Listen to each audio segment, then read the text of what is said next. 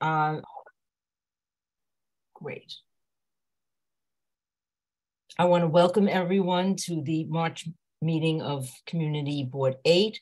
For those of you who don't know me, I'm Laura Spolter, chair of the board. Welcome all. Okay, as we always do, we'll start with the gallery session. Is Xiomara Loarte on the call? Hi, Laura. Yes, I'm here. Oh, great to see you. Go ahead, Xiomara. Xiomara is from the Central Labor Council. Thank you for joining us. Go ahead. Thank you for having me.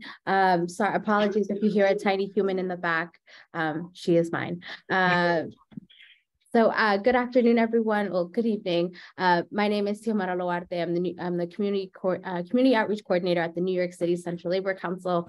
I come to the Community Board 8 meeting today just to introduce myself to all the board members at CB8 in the Bronx, and to formally introduce not just myself, but our organization. So for those of you who are not super familiar with the New York City Central Labor Council, we are a local body of the AFL-CIO. We are a labor organization made up of about 300 labor unions in the 5 boroughs.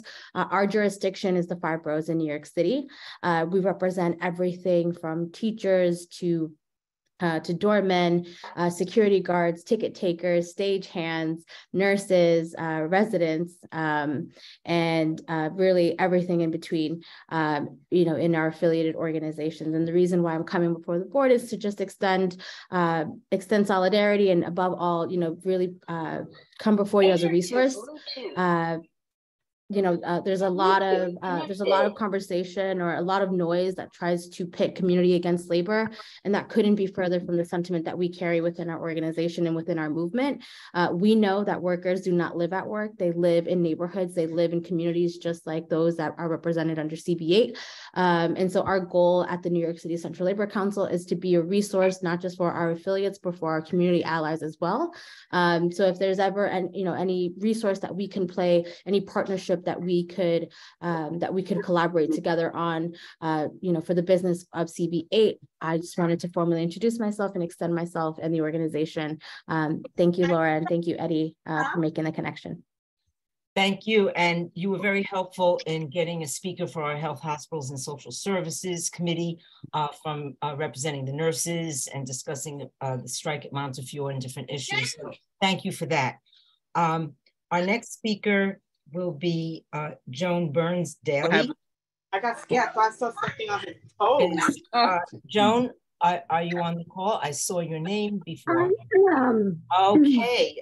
Thank you for joining us. Joan is the director of the Bureau of Community Affairs, New York City Department of Sanitation. I'll ask everybody to please mute yourself. Please mute yourself.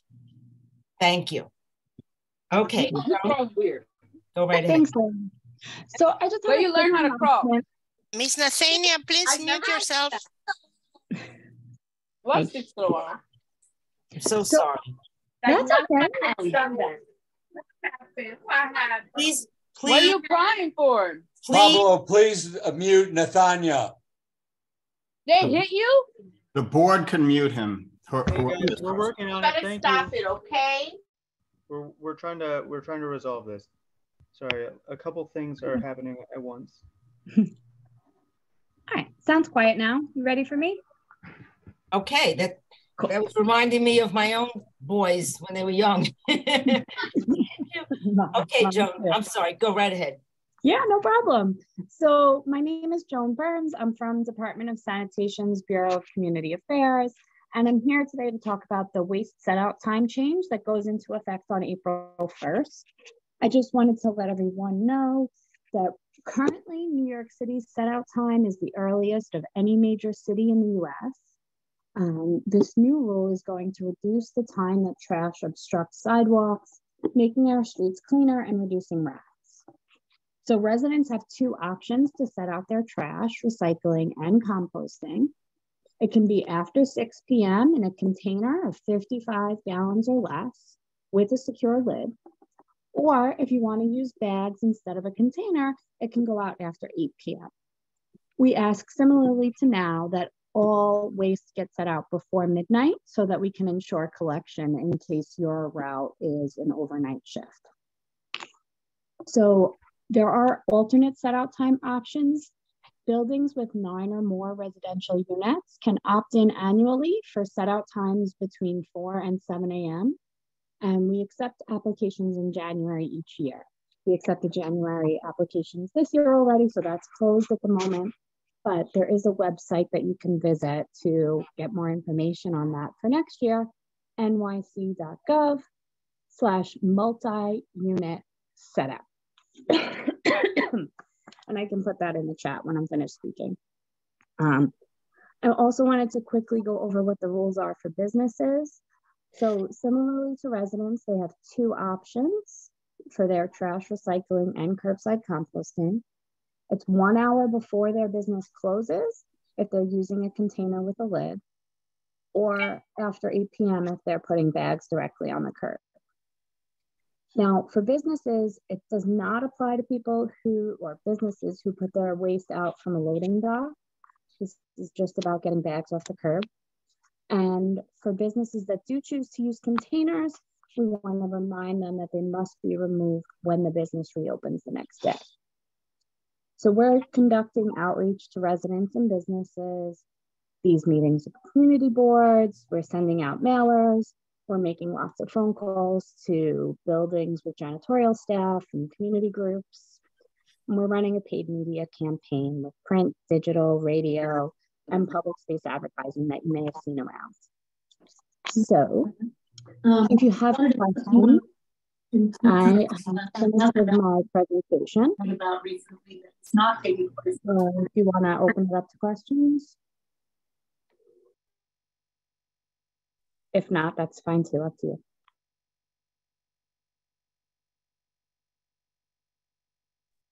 Madam Chair, you're on mute. Okay, okay. We will put any information you send us on our website and on our social media. And we'd be glad to also have you visit an economic development for the businesses or the Environment and Sanitation Committee, to go into things in more detail. This was a wonderful overview. Thank you very much, Joan. Thank you. Thank you, Madam Chair. Okay. Our next guest is Erica Diaz from the Community Engagement Coordinator from the Bronx District Attorney's Office. Erica, are you able to join in?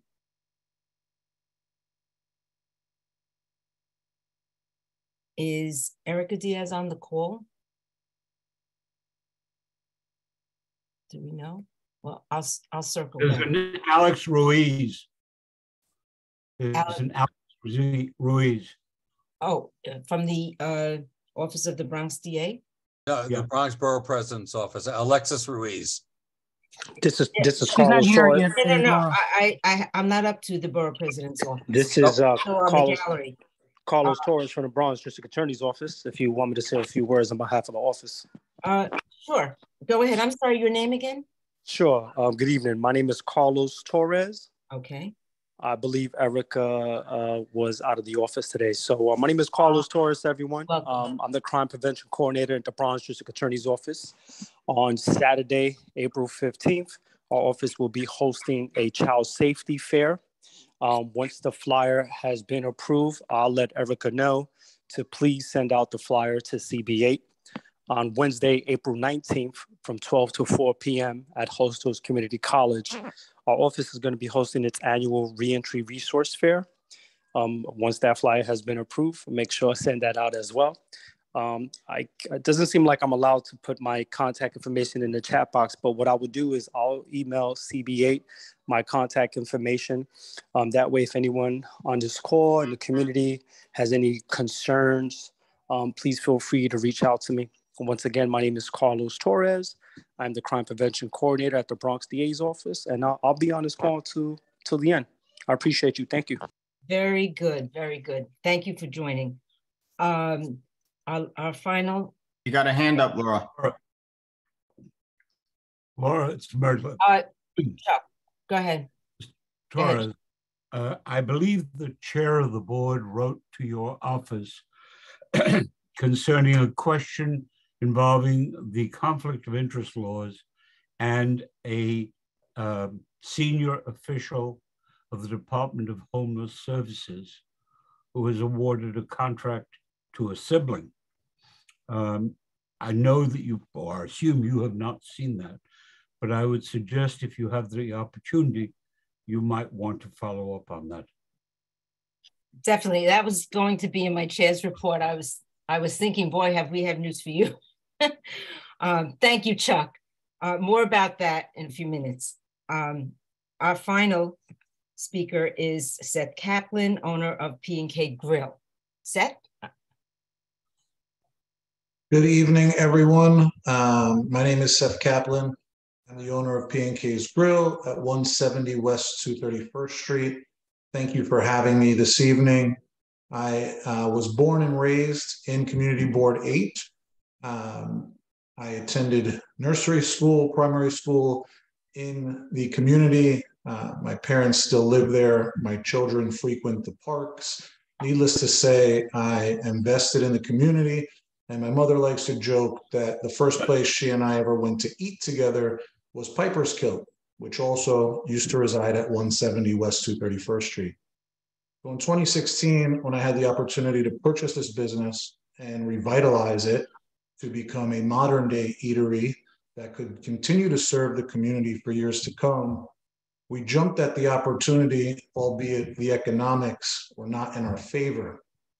That said, we've made it work and created a thriving business that now employs over 25 people and allows us to support the community through things like sponsoring the Kennedy Knights football team to provide them safe equipment, sponsoring Little League teams in the Little League Riverdale, the Riverdale Little League, excuse me, and creating, most importantly, a safe and fun environment for people to enjoy what we believe is still the best burger and wings in the Bronx, along with a nice cold beverage of their choice from time to time.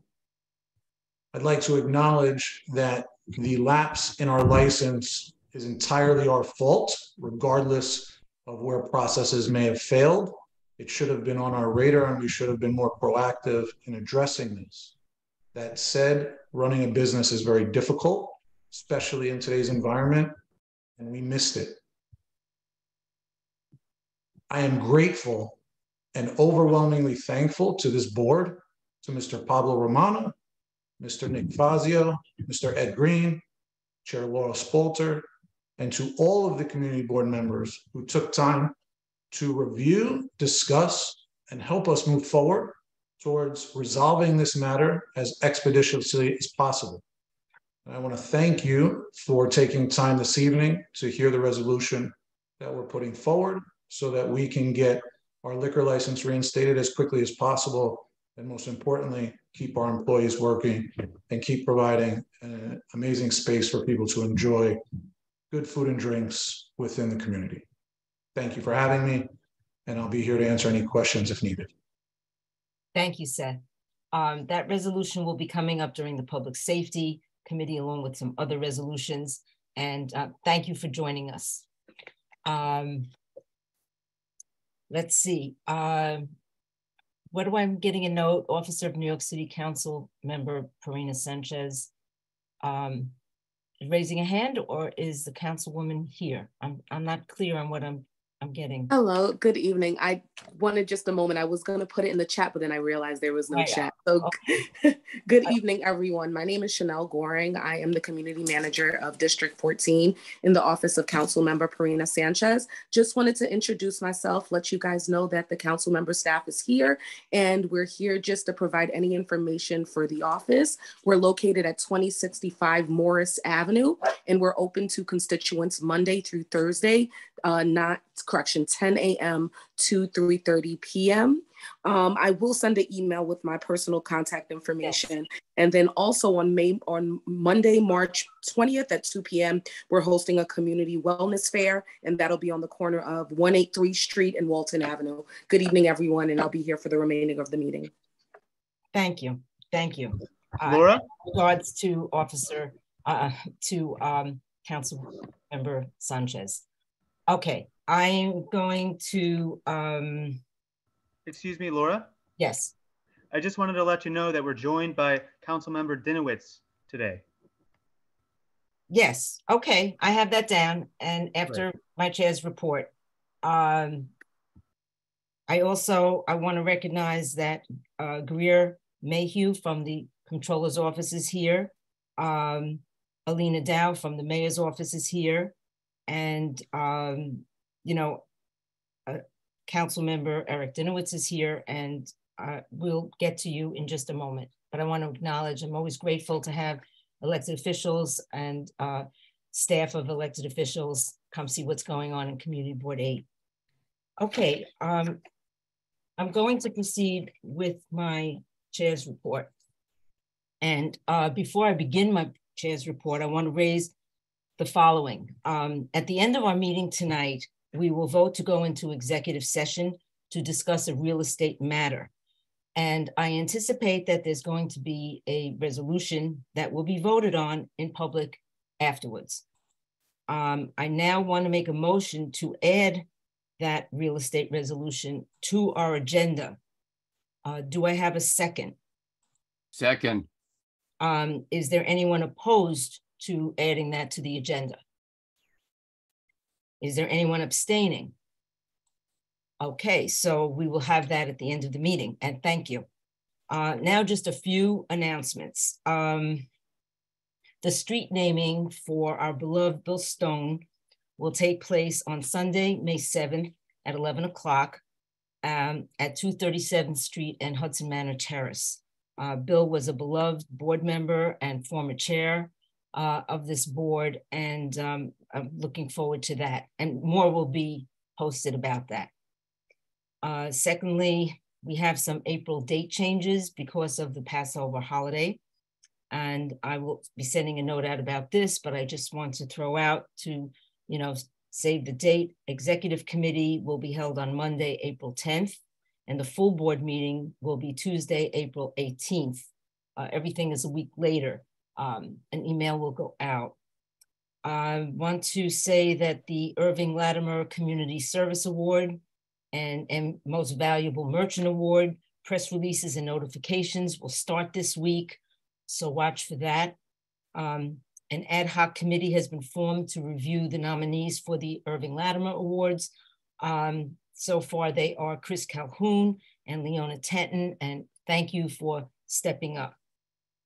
Now I have an update on 6661 Broadway. It's a little involved. We just learned that the Department of Homeless Services has entered into a contract with a new provider. That provider is West Hab, Inc. They actually are located in Yonkers, but they operate many homeless shelters in New York City.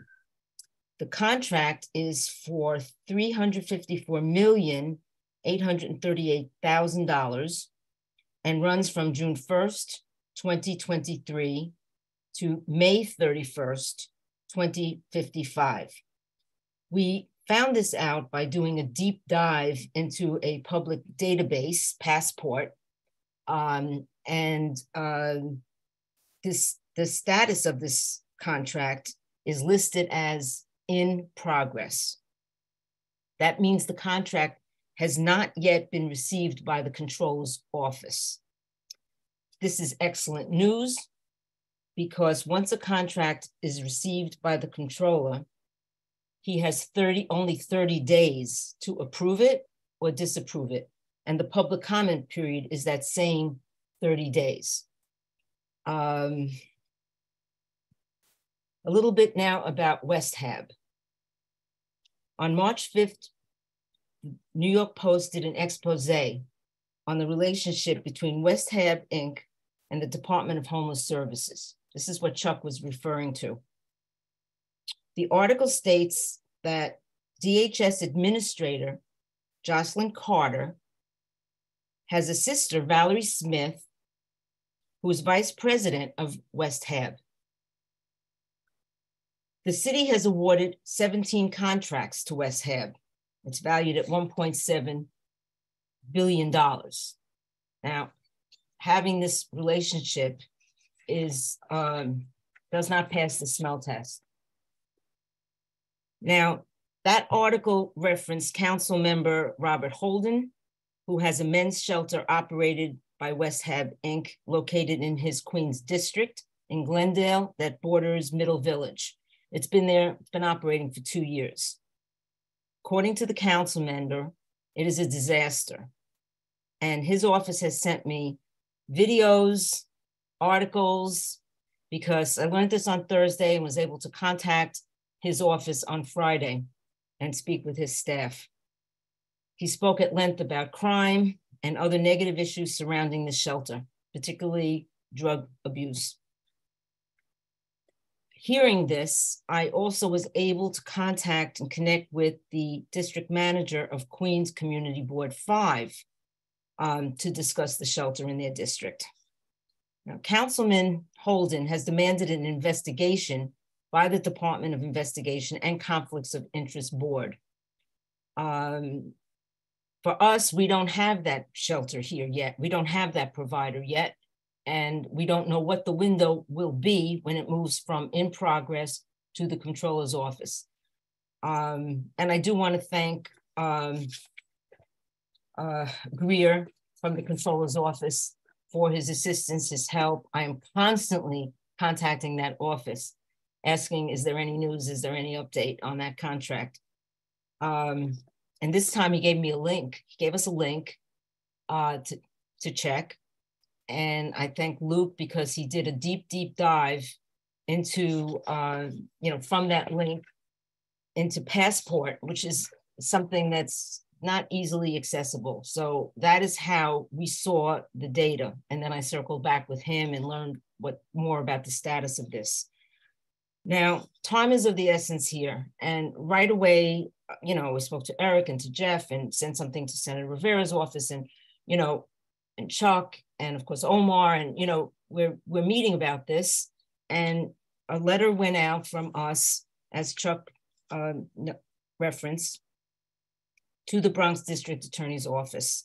And a letter went out from the board and Assemblyman Dinowitz and Councilmember Dinowitz to the mayor's office, and CCing the Conflict of Interest Board and also the MOCs, because we object even to the fact that Department of Homeless Services is substituting one provider for another without any transparency, without any going to MOCs, new RFP, whatever. It's just, we believe the original contract was with AAPCI and it just can't be substituted, differently. So between the nepotism and the horror stories related to that provider, we were very busy between Thursday, Friday, Monday, just so that I can get all the facts. And I will be sending out what we have, mailed and, what we're working on to the board. Let me see. By the way, there's that strip there, at 6661 Broadway. And there are only 2 businesses left. The 2 businesses are fighting the eviction notice. Others have gone. There is a court date in early April. My understanding is the property remains in contract, and it will be sold when all the businesses have vacated. It will finish. This was very upsetting news. We're acting as quickly as we can. We're going to reach out to the newspapers, with these facts as they come on board. The council member, the council member in Queens has been extremely helpful. And are there any questions? Yes. Okay, participants. Okay, Marty and David, go ahead. At this point whether or not this contract is similar to the previous one where the city pays through the contract to purchase and build the property, and at the end of the contract, the agency earns, is the owner of the property, gets a gift? We shall find that out. AAPCI was the owner of the last building. There are several LLCs that have been established to buy this building. One of them is Court Square. One of them is 6661 Enterprise LLC. I think those facts will come out, and they're the right facts to find out. Definitely. Thank you. David. Just for everyone's information, and it has been reported that the Yonkers Planning Board is considering across the street and about 100 yards north, a 16-story apartment building, and those neighbors are fighting it as well. I just thought people might want to know. Thank you, David. We've been made aware of that building, and Chuck has said in the next few days he's going to look at it. I understand it's fair market value. I understand they got a variance to build that. And you know, it's so close to the city line. Yes, so we're watching that. And thank you. Dan. Hi, Laura. Thank you for the update on Broadway. I do have a few questions. You said the facts will come out. Are we in communication with the Mayor's Office of Contract Services on this to get information as to where that office is with the contract? Yes, we have written to the Mayor's office. That's in a letter from Assemblyman Dinowitz, Councilman Dinowitz, and Community Board 8. And we just sent that out to find out what's going on. Is that to the Mayor's office or the Mayor's Office of Contract Services, the division? One went to the Mayor, it went to Mayor Eric Adams, and it also went to Brad Lander, and it also went to Director Lisa Flores, Office of Contract Service. Gotcha. So it's my understanding, and the Conflict of Interest Board. Gotcha. Yeah. So it's my understanding, like when we read the contract the last time, that they're allowed to change the operator within the contract, which, you know, again, we still didn't even get information, I guess, from Mox the last time, whether or not they'd approved the contract. So I guess that's like one of the basic questions. Did they ever approve the contract? If they approve the contract, are they— When you say they, do you I apologize. The Mayor's Office of Contract Services must first approve before it goes to the Comptroller's office. So Mox approves, and after Mox approves, then it goes to the Comptroller. That's what I believe the process was. I'm saying that it's not yet at the Comptroller's, so it sounds like it might still be at Mox. I guess the ringing question we've had for like the last year or so is whether or not Mox approved it. And I guess we still don't know, right? That's what we're getting at. We're writing to find out. Right. We're complaining about the process. We're complaining about this process because there's been a total lack of transparency. Mm-hmm. I kept asking Mox, that was Pulo at the time, you may recall, what is going on? What is going on? And then he would just write, we have no control with the building. This is a private entity, and another private entity is buying it. And, you know, maybe Greer, could you be helpful with this? I know you're on the call. Don't want to put you on the spot, but this process between Mox and the Comptroller's office.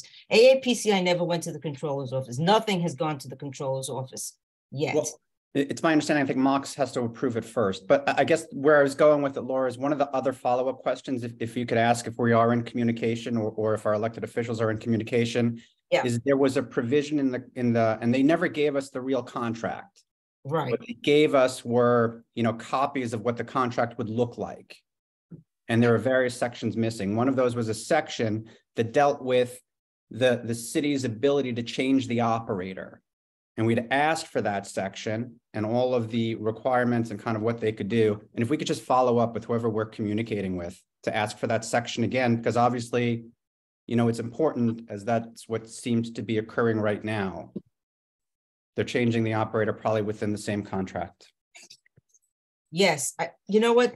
The fact is, does this thing really exist? Because it never went to the Comptroller's office. Where it is, those are absolutely on target. Thank you, Dan. Thank you. I will send things out to the board, update you on this. Let me find my agenda because Laura, I can share the agenda on the screen if you'd like. No, well, it's right in front of me 2 seconds ago. I can't live without that. Yeah, maybe you better share it on the screen and drop it on the floor.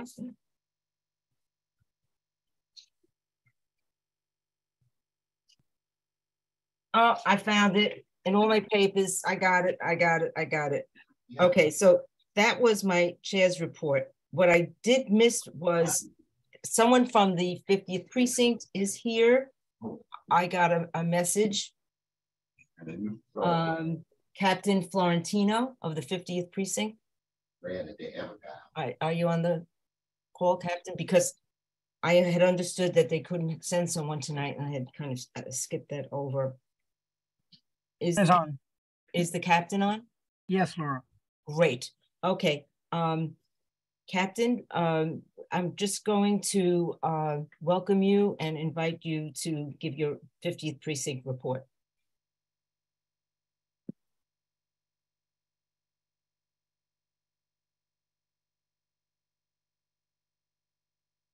Noting if the captain is on, you might be on mute. Captain, your microphone is not working. Technology, don't you love it? That is best. Okay, well, we could circle back with the captain, and I could, if I don't, just having technical difficulties, we'll try again. I'd like to invite Councilman Eric Dinowitz to speak. I know he's on the call, and then we'll circle back. Yes, is my mic working? I hear you. Okay, good. No technical difficulties, just bad lighting. I apologize for that. Good evening, everyone. It's as always, it's great to be here. I try to make every Community Board 8 meeting, in addition to all the events throughout the community. Just a few things that were mentioned. The Billstone co-naming. I'm really honored to have passed this co-naming through the council. I'm really looking forward to the ceremony. I hope everyone here who knew Bill can come and support by attending the ceremony.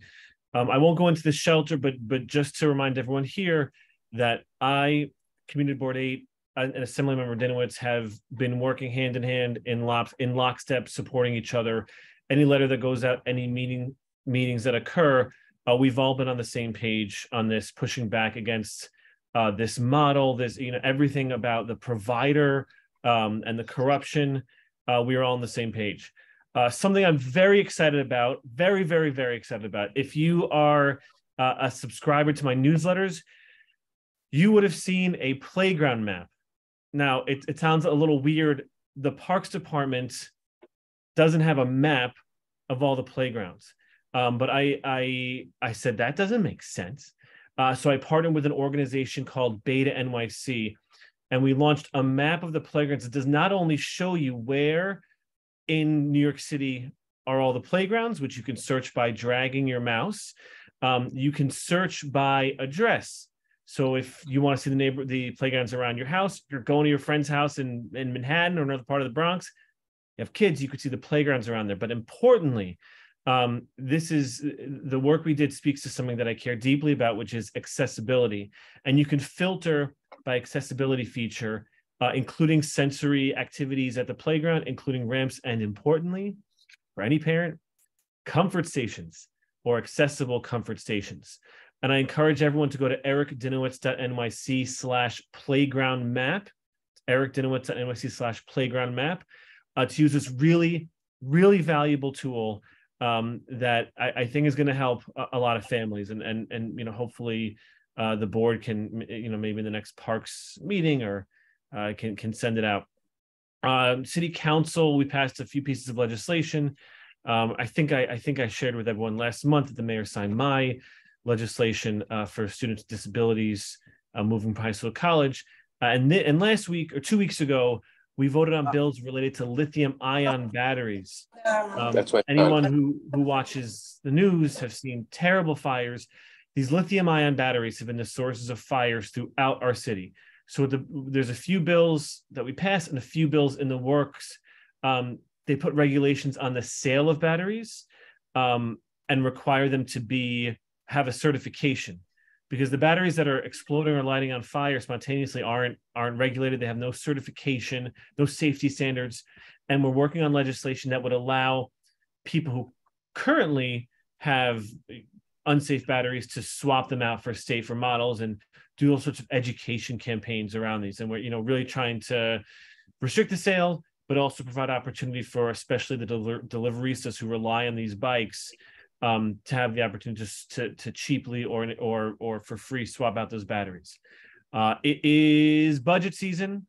We're allocating FY24. We're working on that. So we have our citywide budget. We've sent out the community survey.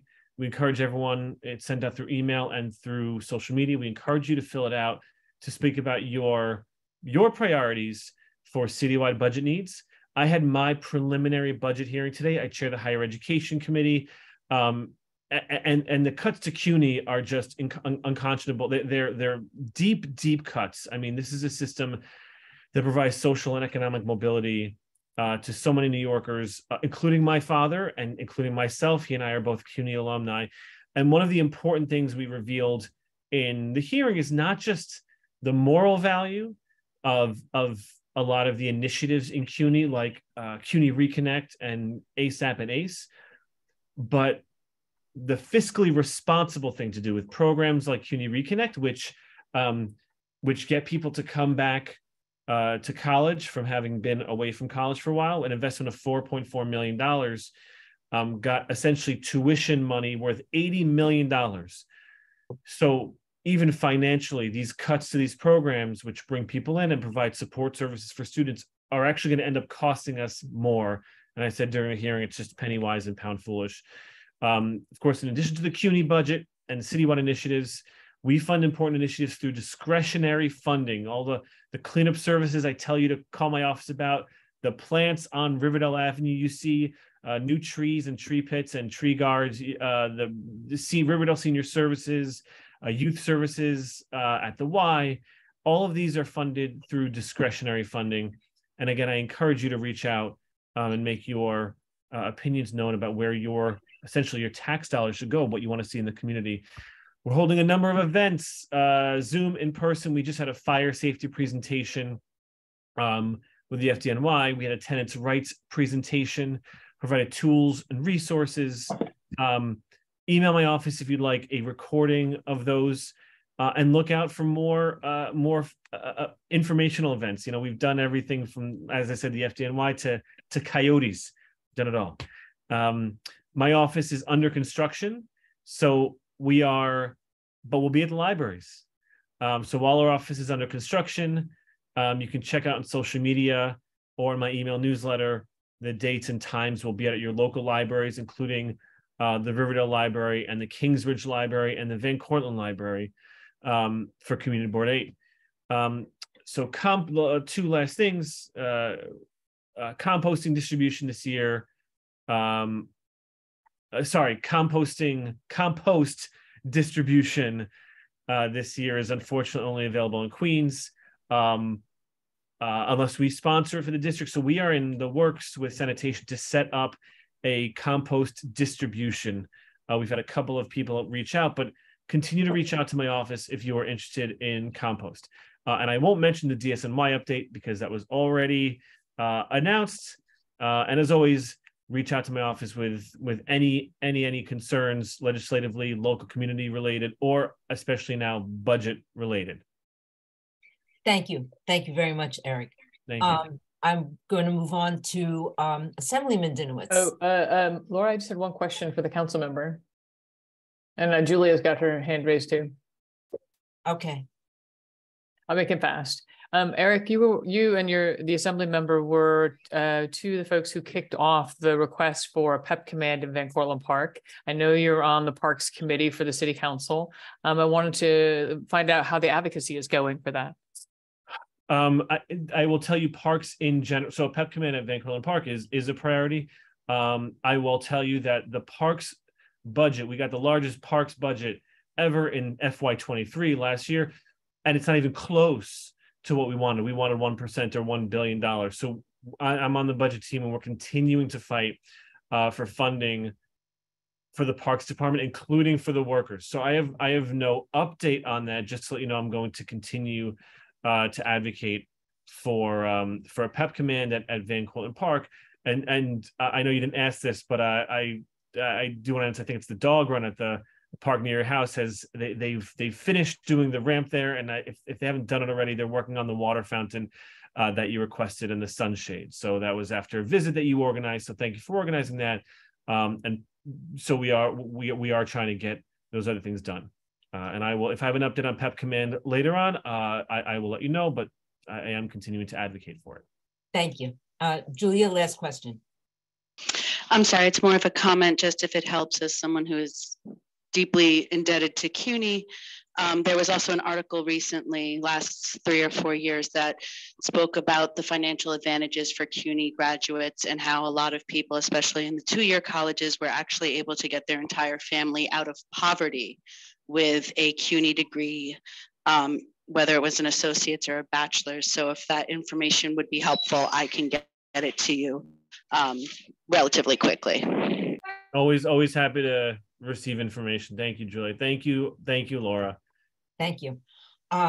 Good. Okay. I welcome Assemblyman Jeffrey Dinowitz.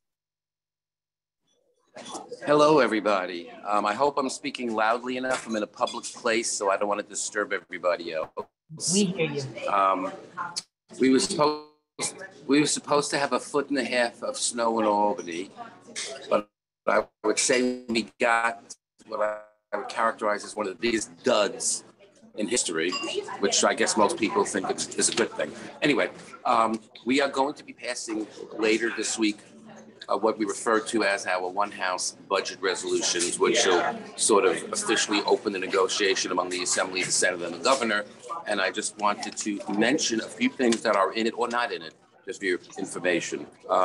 So the Assembly is rejecting the Governor's proposal to lift the cap on charter schools. In other words, we're rejecting the possibility of significantly increasing the number of charter schools. The city has not reached its limit, and there's still room for expansion. We're rejecting tuition hikes at CUNY and SUNY, and I am a CUNY graduate, as many of you know, so I'm very happy about that. We have wording in it which hopefully will lead to some additional rent reform. What some of us are supporting is legislation known as good cause eviction, which would limit rent increases on non-regulated apartments.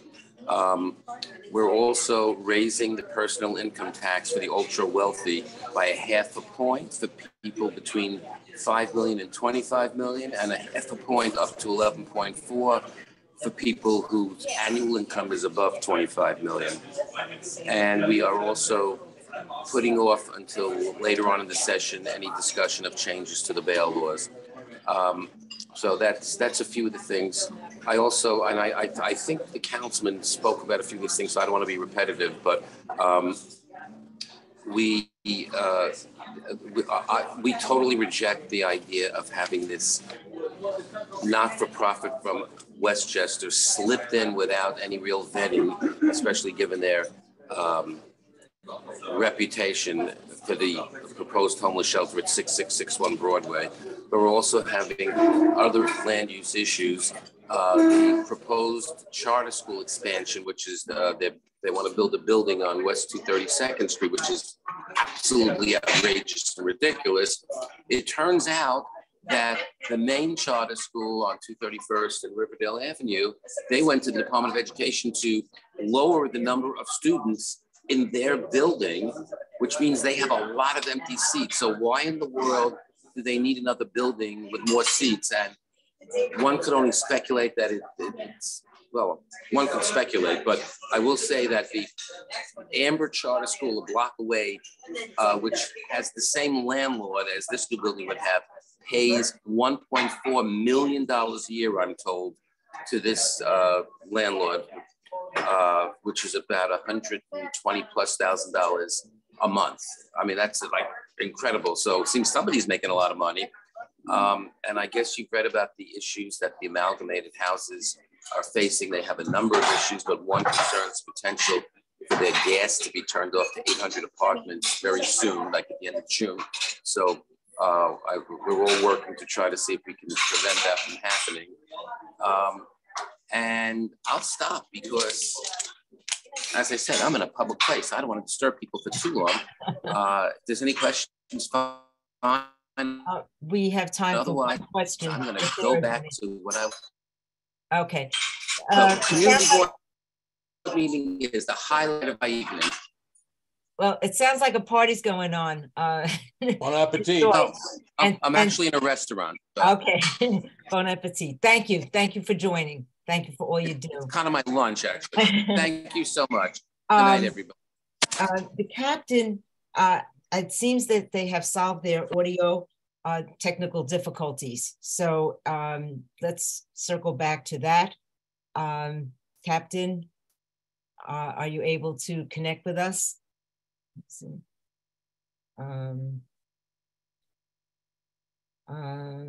We can see you, Captain, but we cannot hear you. And it might be that's something... what they said. They're having, okay, if it does not work, I can shoot you guys an email with all the crime stats if you'd like. Yeah, that would be very helpful. I'm sorry about the technical difficulties, but we certainly understand that. So if you could hear us, that would be excellent. I also, I want to acknowledge Brent Schneider is here from Senator Rivera's office. They have been in the loop on the whole 6661 Broadway issue and willing to support, and I look forward to working with your office as well, Brent. Let me see.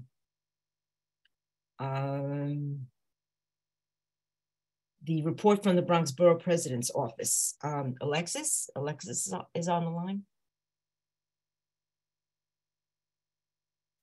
Alexis Ruiz.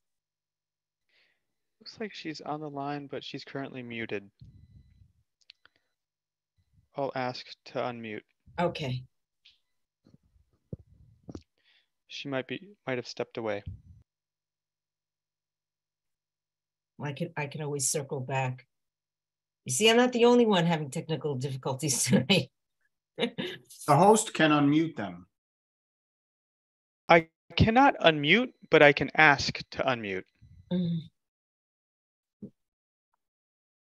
Alexis, if you could hear us.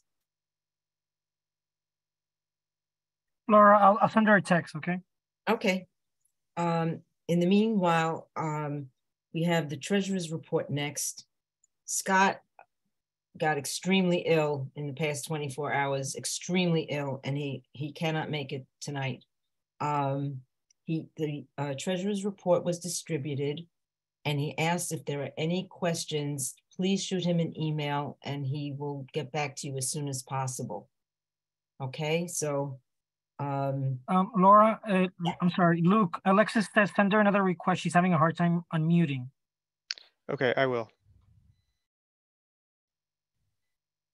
Okay, I just asked her to unmute. Hello? Alexis. Okay, Alexis. Hello? Alexis? Hey. Good. Hi, can you hear me? I'm so sorry. I was having a hard time. It was like frozen. I'm so sorry. Good evening, everyone. I hope that you're all doing well. The latest Borough President's newsletter has been sent out via email and it's on her website. If you have any questions on how to access that, please reach out to me. I will place my information in the chat if I have access to that. If not, I'll give you my number, 718-590-3913. Also, I just want to make a quick update. If board members are not sure if they're up for reappointment, you can reach out to me directly. But we have sent emails letting everyone know, those board members that are up, you should have received some type of correspondence. But please let me know. I'm sorry, I don't know if I had feedback there. Please let me know if you have any questions. I'll be here for the remainder of the meeting. Thank you, and thank you for joining. Thank you. I don't see any questions. We don't have anyone. Do we have anyone from the New York City Department of City Planning? I know they are coming to land use this month. I don't think so. No. Okay. No, Laura. Before we move on to committee reports. Lisa is going to step in as our secretary tonight. She's always stepping up to please do a roll call. And I want to say that our secretary, Rob Jaglowski, is in California, where he is does not have any Wi-Fi. He sends his regards. Okay, Lisa. Okay, everyone. So board members, please be ready to unmute yourselves and let us know that you're here. So Sylvia Alexander. Here. Constance Barnes Watson. Present. Thank you. Bob Bender. Here. Thank you. Is Kelly Buford here? Present. Ah, hey, Kelly. Chris Calhoun. Here. Great. I understand Sebastian Chitolopoli is not here, but let me call your name for the record. Sebastian? No. Lee Chung? Here. Great. Lisa Daub, I'm here. Ingrid De Leon? Ingrid? We'll come back. Margaret Della? I don't see Margaret. Margaret Donato. Here. Thank you, Margaret. Moses Asima. Moses here? No. Bob Fanuzzi? I don't see Bob. Nick Fazio. Present. Thank you. Steve Fruit. Here. Present. Hey, Steve. David Gelman. Present. Thank you. Rosemary Ginty. Here. Thank you. Julia Gomez. Here. Thank you. Ed Green. Present. Great. Rashilda Hilliard. I'm here. Sorry. I'm still here. Great. And again, we know Rob Jaglowski is not here. Myra Joyce. Present. Thank you. Robert Kaplan. Here. Thank you. And we know that Scott is not here, Scott Croppinger. Rita Popderlow. I know Rita is here. We did see her. Can you unmute, Rita, or no? Yes, good evening. Okay, great. Okay. Thank you. Chuck Martin. Here. Thank you. Ted Morris. I did not see Ted. Omar Murray. Here. Thank you. Dan Patterson. Present. Thanks, Dan.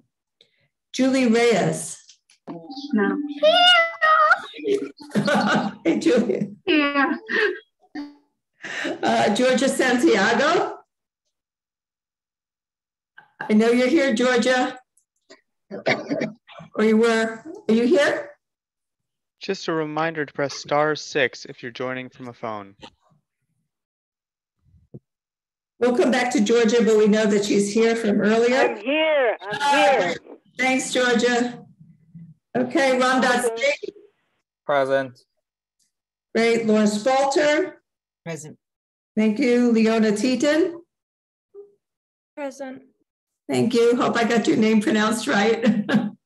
Sorry. Camelia Tepoulis. Present. Thank you. Deb Travis. Present. Great. Stephen Vasquez. Did not see him. Sergio Villaverde. Presente. And Martin Wolpoff. Marty? Here. Great. We're done. Way over a quorum. We're good to go. Thank you. Thank you, Lisa. I'm sorry, Laura. I didn't get to say hi. Alina from the mayor's office. Oh, hello. Yes. Did you hear your name though? I recognized you. Yeah, no, you know what happened is as soon as you said my name, the service just dropped out. So yeah, I just wanted to just say thank you for joining, always. Yes, I just wanted to introduce myself to everyone. I see some friendly faces and some I don't know. I'm Alina Dow. I am the Bronx Borough Director for the Mayor's Community Affairs. I tried my very best to attend all of the meetings. I know that there's a lot of different things happening, and I make myself readily available to everyone. I can provide my information. Laura has my information. I was always in contact with Sierra. So I extend that same sentiment to you all. I do look forward to hearing from you guys. I know we don't have a chat here, but Laura can share my information with everyone. Thank you, guys. Very good. Thank you, Alina. Committee reports. We'll begin tonight with economic development. Nick. Hi, thank you, Madam Chair. Good evening, everyone. Our last meeting was on Tuesday, March 7th at Montezuma Restaurant, 119 West Kingsbridge Road. Please refer to our forthcoming minutes. I want to thank Maggie Dominguez and the Dominguez family from Montezuma that has been there probably for over 30 years for hosting us. We have our next commercial corridor walkthrough tentatively scheduled for April 21st. More information will follow. We hope to work also with the Education Committee on coordinating with RKA for a possible cleanup event on 235th and Johnson Avenue. This is just in the preliminary planning phase. I did speak with Sylvia and Ramdot, and I'm looking forward to collaborating with them on this initiative. The Betty Campbell Adams Most Valuable Merchant Award nomination, as you heard from Chair Spalter, the period is open March 15th to April 15th. Please refer to the press release that will be going out. And you can also, I believe you can also go to the website. Luke, please correct me if I'm wrong, for information on how to submit nominations. The New York City Economic Development Corporation is offering guided tours of the Armory to get inside the Armory, which is probably really fascinating. I will ask the office to send out the link. There is a sign-up link that you can pick different times. They have lots of dates to choose from. And lastly, we heard from Seth Kaplan during the gallery session. I just want to take an opportunity quickly to thank Public Safety Chair Ed Green, Chair Spalter, Pablo Romano for their efforts to redress what looks to me like an honest mistake by the State Liquor Authority. And I know Seth took full responsibility, but if you know Seth, that's just the kind of person that he is. But from what I understand, this was a mistake in Albany, and I want to really extend my gratitude to Ed Green, Chair Spalter, and Pablo for really stepping into action and doing what they could to mitigate the damage that's been caused by them not being able to serve alcohol. That's my report, Madam Chair. Thank you, everyone. Good evening. Thank you. I also want to mention that Assemblyman Dinowitz and State Senator Jackson wrote letters of support for PK. We reached out to them, and they did that, and they called SLA. So I'm hoping with all that support, we'll have smooth sailing, going forward. Okay, thank you, Nick. Education, Libraries, and Cultural Affairs, Sylvia. Sylvia? Sylvia is muted. Yeah, somebody muted me. Hi, everyone. I hope that you've received my minutes. They went out a little bit late. If you have any questions, please ask.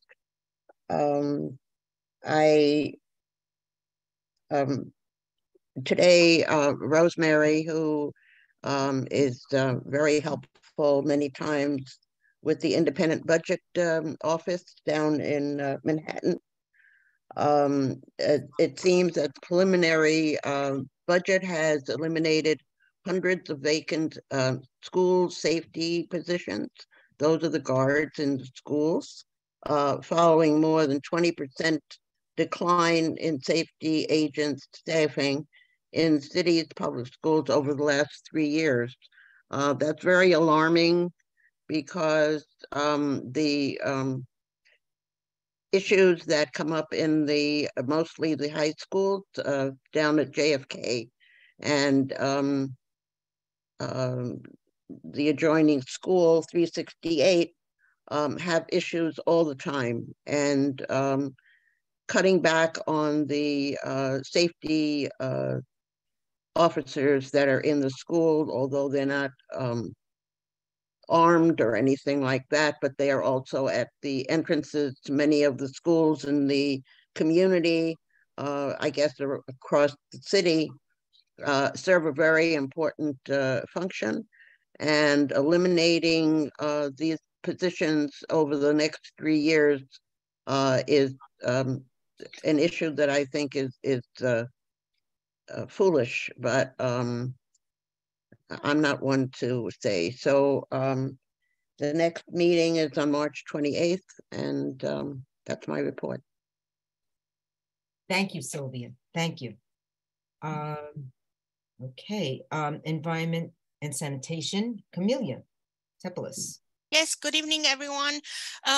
We had held our meeting of February again in hybrid with participation both in person from the office. Thanks to David for joining us as we discussed the first round of budget priorities, as well as people on hybrid. We are having our next meeting tomorrow. Probably the biggest item on our agenda, other than the budget priorities, is coordination with the DEP staff overseeing progress on the Tibbetts Brook project. As you may remember, back in, I think it was end of January, the mayor confirmed that the land acquisition is approved at 11.2 million from CSX. So the plans proceed appropriately with the group led by DP to continue the design of this forthcoming park, and including the daylighting piece. We were somehow omitted. I don't know what happened in the meeting of December 14. The community board was not notified of that meeting, but the of the TAG group is called the Tibbetts Advisory Group of the DP. But and we learned now that their forthcoming meeting is likely to be towards end of April, including a site tour. However, we are a little bit disappointed in that we were planning a joint Parks and Environment and Sanitation Committee meeting just focused on this project for them to be able to present to us before we can draft a resolution. I thank Laura for the persistent outreach to them in trying to find a date. We hope for May, so that we all community board 8 members have the opportunity to listen directly from DEP on this. And other than that, all that are willing and interested in joining us are welcome to join us tomorrow at the meeting. And thank you so much. Thank you. I have a call tomorrow with the coordinator for the daylighting on DEP side and parks, and we'll nail that date tomorrow and get it out as quickly as possible. Thank you, Camelia, for your efforts. Okay, let's see. Omar, Health, Hospitals, and Social Services. Good evening, everyone. Good to see you tonight. So our last meeting was last Wednesday, and we discussed 3 topics. We discussed our budget priorities, which we still have to finalize at the next meeting. We also had the Department of Social Services that came to speak about the various services that are available and what we can do to apply for them online, and the various assistance they have, such as rent, food stamps, and all that good stuff. And we also had some representatives from NASNA, the New York State Nurses Union, who came to speak about their recent strike and what's going on further, because as you know, their contract is up in 2 years and they have to begin renegotiation. So we're going to invite them back to the next meeting to speak about what's going on. I know that committee board doesn't have a hospital, but it's good to know what is going on outside of that frame. So with that said, our next meeting will be next month, and we will be discussing budget priorities, and we will be inviting back NASNA to come and speak with us. Thank you. I think that April, we'd have to find another date, Omar. I think Passover falls on your meeting in April. Yeah, I will work with Luke and right. We'll find another right, date. Yes. Right. Okay, perfect. Okay, housing, Lee. Lee Junk. My report is very short. We did not have a meeting in February. We had no quorum. Our next meeting is March 27th at 7 p.m. We will be discussing the FY 24 and 25 and any other new business and old business that haven't been resolved yet. Probably local law 97 and local law 152. Which impacts, by the way, everyone who lives in a multiple dwelling, whether it's a rental, a co-op, or a condo. Right. You may want to say a minute about what that is with the this is local law 152 was passed in 2016 by the City Council, which required a Department of Building inspection of gas lines.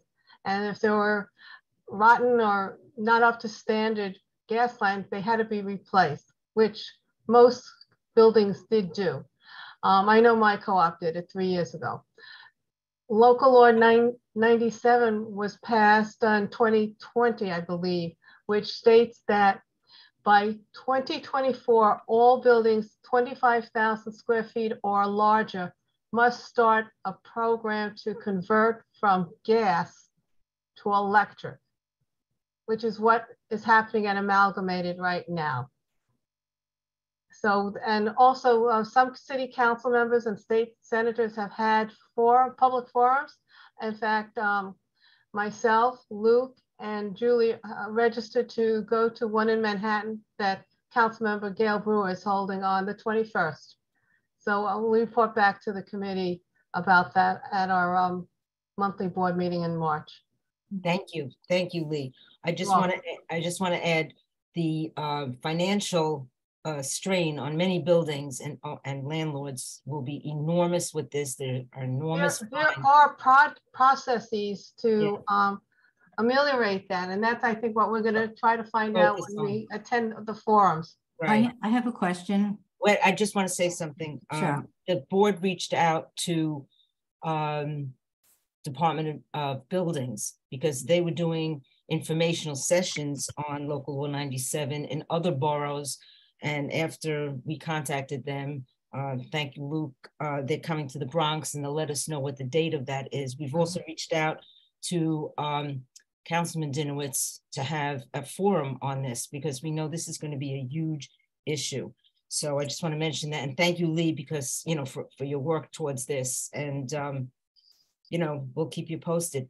Somebody just said something, but I don't know if they're a board member. Yes.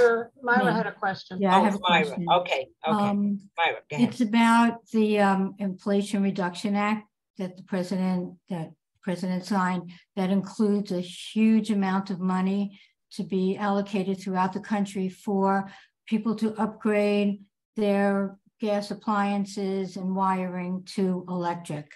Right. So I've been sort of in touch with Eric Dinowitz's office about it. Not Eric, I'm sorry, Jeff Dinowitz's office, trying to find out if this money was allocated and how it's being spent. And the response that I got was that they have no information on it. I think it's brand new, and I don't think they have any sense of the process yet. Mm-hmm. So I'm hoping that these forums, as they start multiplying, more and more information will come out. Mm-hmm. Great. We'll reach out to our federal electors, you know, because if that's it's going to have a trickle down effect. Yeah. We'll reach out to Congressman Torres, definitely. Thank you, Myra. Thank you. Moving on to land use, Chuck. Chuck, are you muted? I'm here. Okay. I have three things to report. The first one's a bit troublesome. As you will recall, land use reported out, and I believe the board has adopted a resolution on SNAD. What we have been seeing over the course of the past number of months is that the Department of Buildings, rather than issuing violations when SNAD is violated, has in many cases referred to a unadopted, illegal procedure that they have internally adopted without having published, taken comments or the like, called the Homeowners Relief Act, under which instead of issuing violations, when a tree is coming down, a whole bunch of trees are coming down, they just send them a letter if it's near a house, involves a house.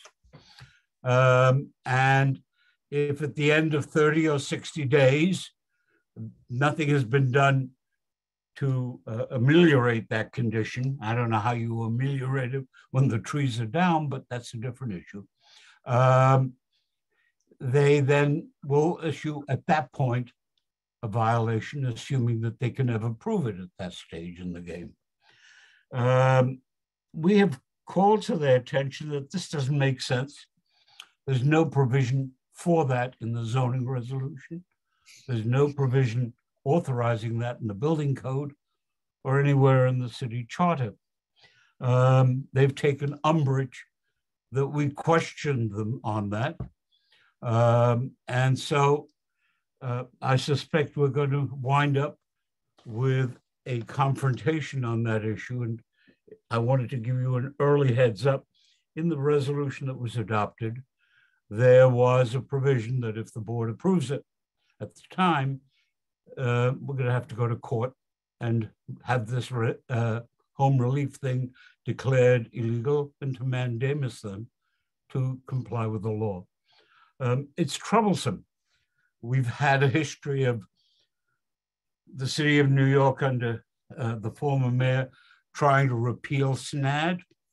We've had city planning on occasion in the past refusing to enforce SNAD or misenforcing it. And now we have it over at the building department. There's an issue here. Either we are going to have an environmental program for this town or we're not. Either we want trees or we don't. There's a procedure, a lawful procedure to remove a tree. It isn't terribly complicated. Nobody wants to follow it. And so they go ahead. I give you the heads up because I know David Gelman and a number of other people have been watching this situation in a number of places, and there's a motive in some instances, and I want you to know it. If there are trees and if there are protected trees on the property and somebody wants to get it rezoned to do something on that land, they have to go and deal with those trees going forward. If the trees are down, they say, what do I have to do? I can go build up to R6, R8, or whatever I can build. So it's a real problem. And I just want to tell you that if you see in those areas, in any of the areas you're involved with, any of the environmental impacts that are a violation of SNAD, tree removal, ditches, etc., in the SNAD area, please let the board office know and we'll start to move in on it. So that's issue number one. If there's any question to do with that one now. Okay. The second issue is that we have coming up a number of landmarks preservation claims that are going to be coming before the board. There will be a hearing on at least two of them at the meeting on the 23rd. And we'll figure out where that's going. Those two, as I recall it, are both in Fieldston. And lastly, not lastly, but penultimate, on April the 3rd at our second meeting, our first meeting will be on the 23rd, which has a heavy agenda.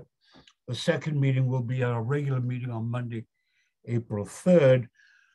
We are going to present a report and a revised resolution on affordable housing. I'm going to try and keep the agenda for that meeting as sparse as possible so that we can really go into this. We are going to be faced sometime in the next month or two, without question, by city planning's proposals for rezoning of vast portions of the area and changes in the law in terms of construction. This stuff has to, if you have a position, whether pro or con, affordable housing. We've just got to get it out so that the community knows where we stand on the subject. Understand, affordable housing is not public housing. Affordable housing can be people who have an income anywhere from $36,000 to $250,000. They're all called affordable housing. And you'll see all of that in the report.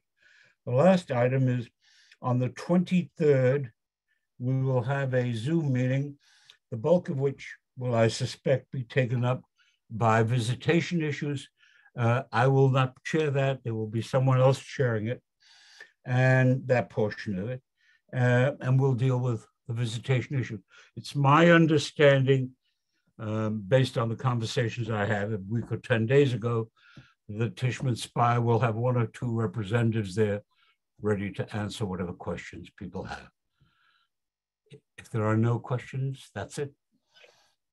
Thank you, Chuck. Thank you. Moving on to law, rules, and ethics. Marty. Yes, thank you. First, with respect to land use, the building. Oh, I'm sorry, Marty. I didn't. You do it on purpose. 37. No, I apologize. 3745 Riverdale Avenue. It's best of my knowledge, the building has been topped off. So what you see in terms of the size of the building, that's going to be it. They have begun working on the skin to close things up, and they have there are 2 major things they want to complete. One is a deck on the 3rd floor, the back of the building, and the second is they are going to begin the construction interior for the elevator system. Electricians, plumbers, and air conditioning people are at work already, working their way in the building so that they can begin completion. So we'd be happy to see that building completed and the construction nuisance, basically, to the rest of the community be gone. So I'm happy to report that. Law, rules, and ethics. I just want to keep this short. One item I sent to the board office, and the board sent out today the latest in the New York City Council legislative calendar. You have all of the items that are being considered or have already been considered by the council. And I note again 2 important things. I highlight our 3 city council representatives. I highlight what they have introduced.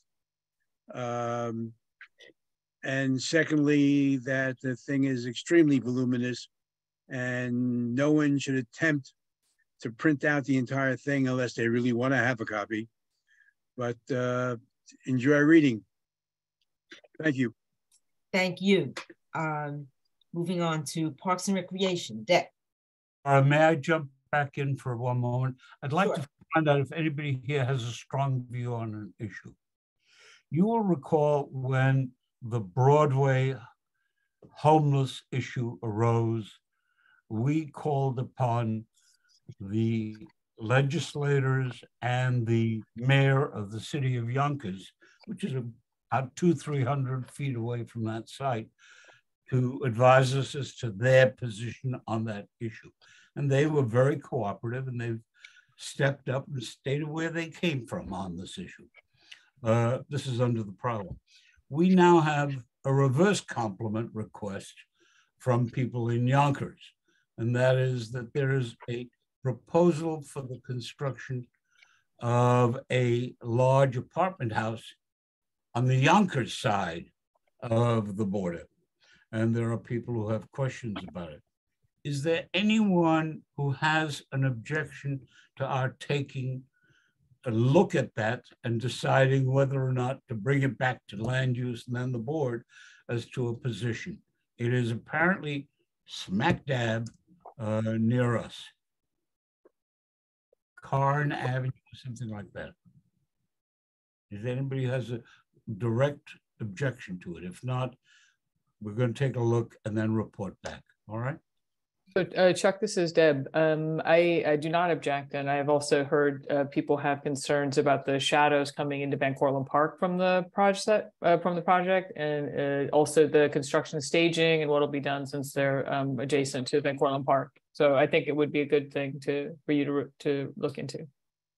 Okay, thank you very much, Jim. Okay. Thank you. I apologize. No. All good. Public safety, Ed. Oh, wait, you gotta do parks first. Oh, yeah. You know, I'm so sorry. Oh, yeah, and I know you have a resolution as well. I have a resolution, so you can't get rid of me that fast. Oh, right. Okay, Deb, you're on. Luke, do you want to start with the resolution?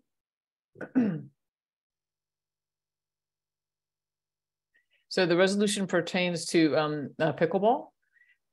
So I'll read the therefore be it resolved, since it's a pretty simple resolution. Therefore be it resolved that the Parks and Recreation Committee approves the plan for installing the pickleball court as presented to the committee, with the understanding the DPR will return to the committee for further discussion if there are any substantive alterations to the plan that was presented. Long story short, the Parks Department came back to the committee and last meeting, and they intend to they brought a proposal to install a pickleball court on top of 2 of the handball courts that are in the Riverdale playground, and which is adjacent to the Hudson Manor Terrace. The plan looks thoughtful. They've done a lot of research into the space, and that even though the 2 handball courts will be taken over by this pickleball court, there will still be 2 handball courts remaining for people to use. Those particular handball courts in that particular neighborhood are not heavily used, and so this was a better alternative than using the tennis courts in Seton Park, which was the first suggestion. So with that, I guess if there's any, are there any questions? I don't see any hands. Let me ask, is there anyone opposed to this resolution? Please raise your hand. I do not see any hands. I'll wait another few seconds because of all the technical. Okay, is there anyone abstaining? Okay, so it unanimously passes. Great. And then I just have a couple of pieces of news. One is that you'll remember last month, we voted to support a PEP resolution supporting a PEP command in Van Cortlandt Park. I'm happy to say the Community Board 7 has, the Community Board 7 Parks Committee has passed a resolution to support our resolution. So that it was really wonderful to hear their support, and they're strongly enthusiastic about the work that we've done. Also in Fort Ford Park, a comfort station that is very long awaited will begin construction on April 17th. So there will be some parts of that park that will be closed for probably a good part of the next year, but we've been waiting for that comfort station for a very long time. And so I think everybody's pretty excited that finally we're breaking ground. I wanted to announce at the Riverdale Park, there will be a tree planting on Sunday, April 2nd from 9 a.m. to noon through the New York City Park Stewardship Program. It's part of their efforts to reduce some desire lines and paths that are running through this Forever Wild Park that are causing some areas to be kind of trampled and to become kind of hangout areas with a lot of trash. So a couple of weeks ago, there was a cleanup effort to kind of remove those desire lines, and now they'll be planting new native species. And so anybody is welcome.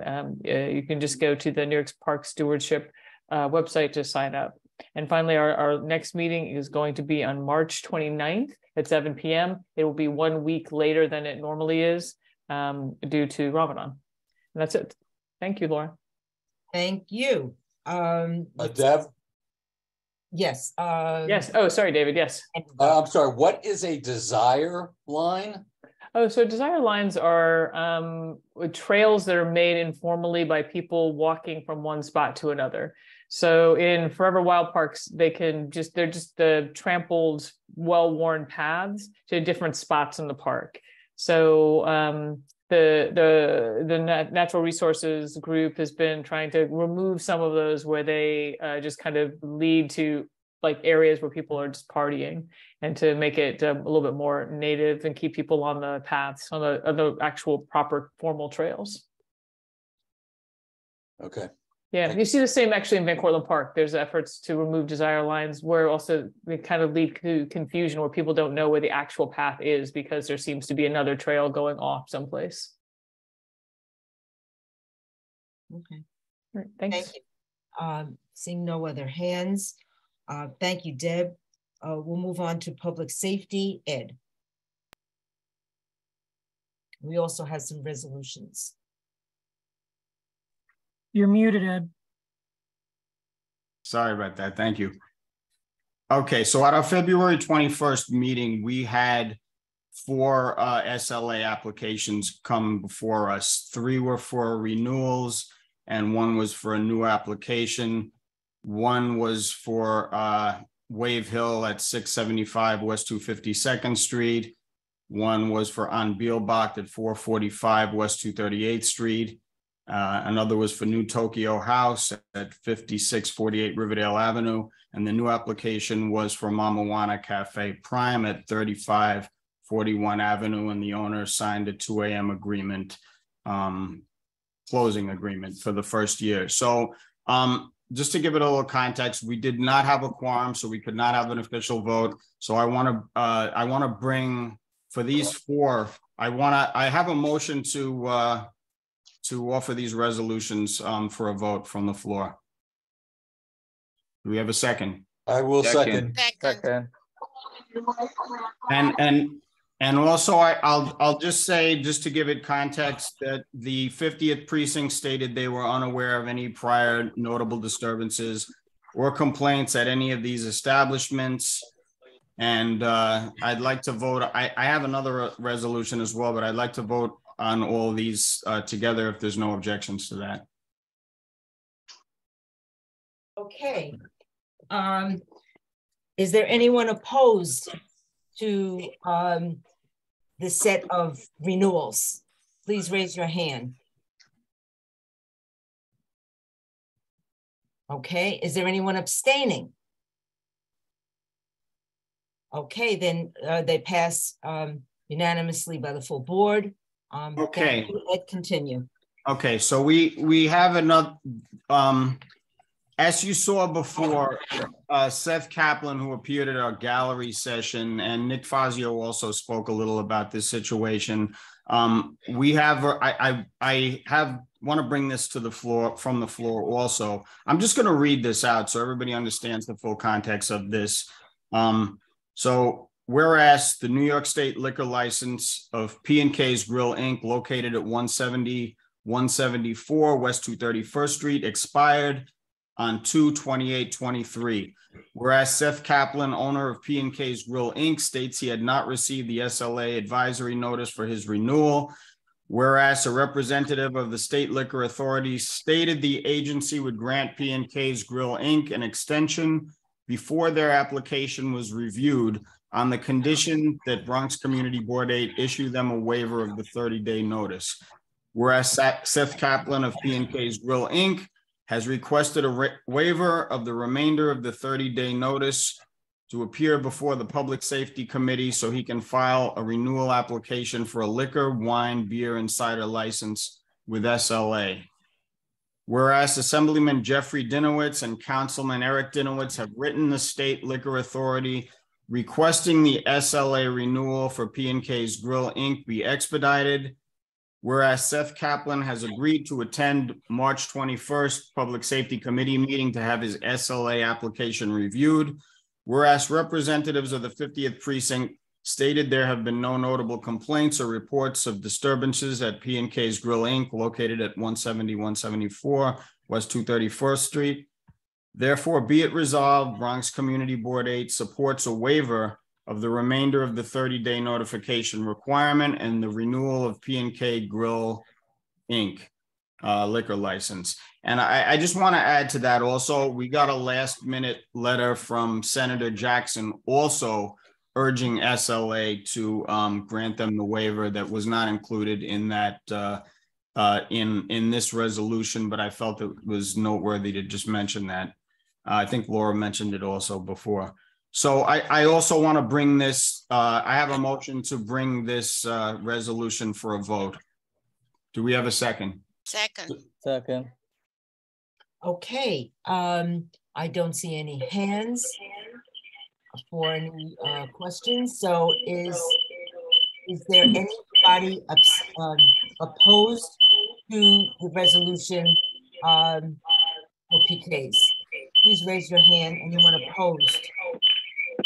I don't see any hands. I hear a horrible noise though. Is there anyone abstaining? Please raise your hand. Okay, unanimously passed by the full board, and we will be in touch with SLA tomorrow morning. Great, thank you, Laura. And I'm not quite sure, we have holidays coming up, so the date of our next public safety meeting is a little uncertain right now, but as soon as we figure out a date, we'll get it on the calendar. And that's all I got, unless anybody has any questions. Perfect, thank you, Ed, for all your work on this. It's been a journey. Okay, moving on to traffic and transportation. Kelly, and I think we also have a resolution there. Good evening, everyone. I refer everyone to the TNT minutes of the February 16 meeting. Our next meeting will be this coming Thursday at March 16th at 7 p.m. I also would like to encourage the community and the board members to refer to the website and the CB8 social media platforms regarding several advisory notices that are posted throughout the week that will impact each neighborhood within the community board district. And with that, we can move forward then with the first set of resolutions that the TNT passed at the February 16 meeting. This is the street activities permit request of Riverdale Y. Sunday Market, as everyone may be familiar. Riverdale Y each year holds a Sunday Market, and the kickoff this year will be on April 2nd. Their last, they held a similar event on May of 2022. And the resolution before you, I will read the actual resolution and not the preamble. Therefore, be it resolved that the Traffic and Transportation Committee of Community Board 8 Bronx supports the issuance of a permit to the Riverdale Y Sunday Market for the full street closure on Sunday, April 2nd to 2023 on Johnson Avenue between West 235th Street and West 236th Street for the sole purpose of operating a one-time pop-up farmers market. Does anyone have any questions regarding the proposed resolutions? Okay, I don't see any hands. Therefore, I'll continue with calling the vote. Is there anyone opposed to the resolution? Please raise your hand. Is there anyone abstaining? Okay, Marty is abstaining.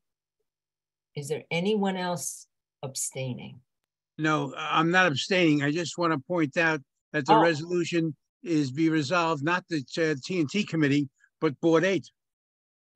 Oh, thank you. Yes. Thank you.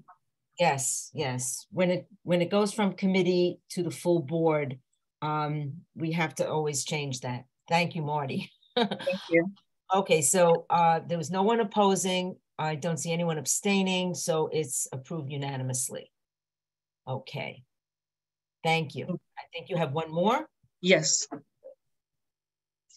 Thank you. The next item is the request for the street naming near 251st Street and Broadway in honor of Betty Campbell Adams and Lloyd Adams, proprietors of Lloyd's Carrot Cake Bakery.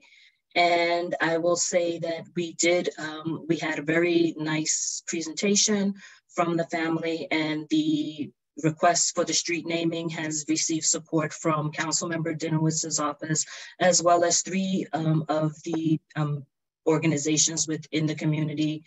And it also received overwhelming support from many community members, including several board members. So if you can scroll down to the resolution, Luke, that would be helpful. Thank you. So again, we propose to rename the crosswalk at the intersection of 251 and Broadway. And it reads, the resolution reads thusly, that the traffic light controlled east-west crosswalk located at 6115 Broadway between West 251st Street and Manhattan College and Broadway be renamed Beatty and Lloyd Adams Way. Okay, I don't see any hands. Any questions, discussion? Okay, is anyone opposed to the resolution? I don't see any hands. Anyone abstaining? Okay, so it passes unanimously. Thank you. Thank you, and that's all I have from TNT. Thank you, everyone. Okay, moving on to youth. Please see my minutes from February, right? We're still in March. And I just want to flag for everyone that today was sent out the application for both the Yankee Award and the Comeback Kid Award. So if you know someone who meets criteria, please send them over. The more the merrier. We're happy to consider as many candidates as possible. Thank you and have a good evening. Great, and we'll put that criteria, we'll put that up on our website, social media, Julia? Yes, I believe Pablo sent out a blast today, but very good. If it's not up tomorrow, please let us know. I'm sure we will rectify that immediately. Very good, very good. Okay. Thank you, Julia. And moving on to aging. Lisa. Hi, everyone. Good evening. We just had our meeting yesterday, but we were able to actually finish our fiscal year 25 budget requests. So we'll be turning that into the committee. And with that, we'll celebrate by not having meeting in April.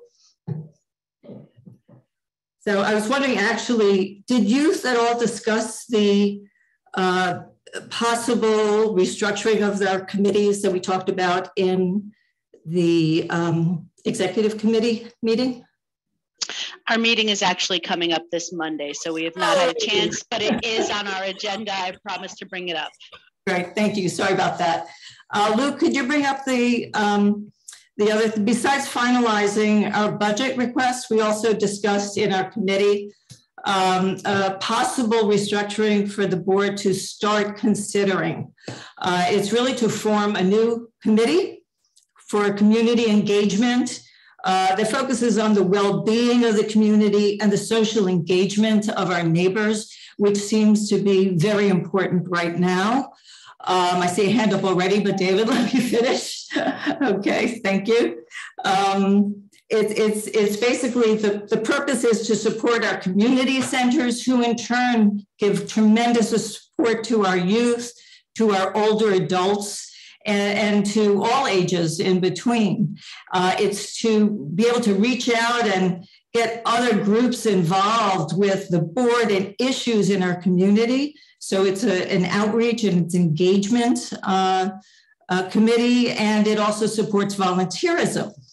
It also supports veterans who give service to our country. And again, we want to celebrate that, as well as individuals in our community who volunteer and give so much support.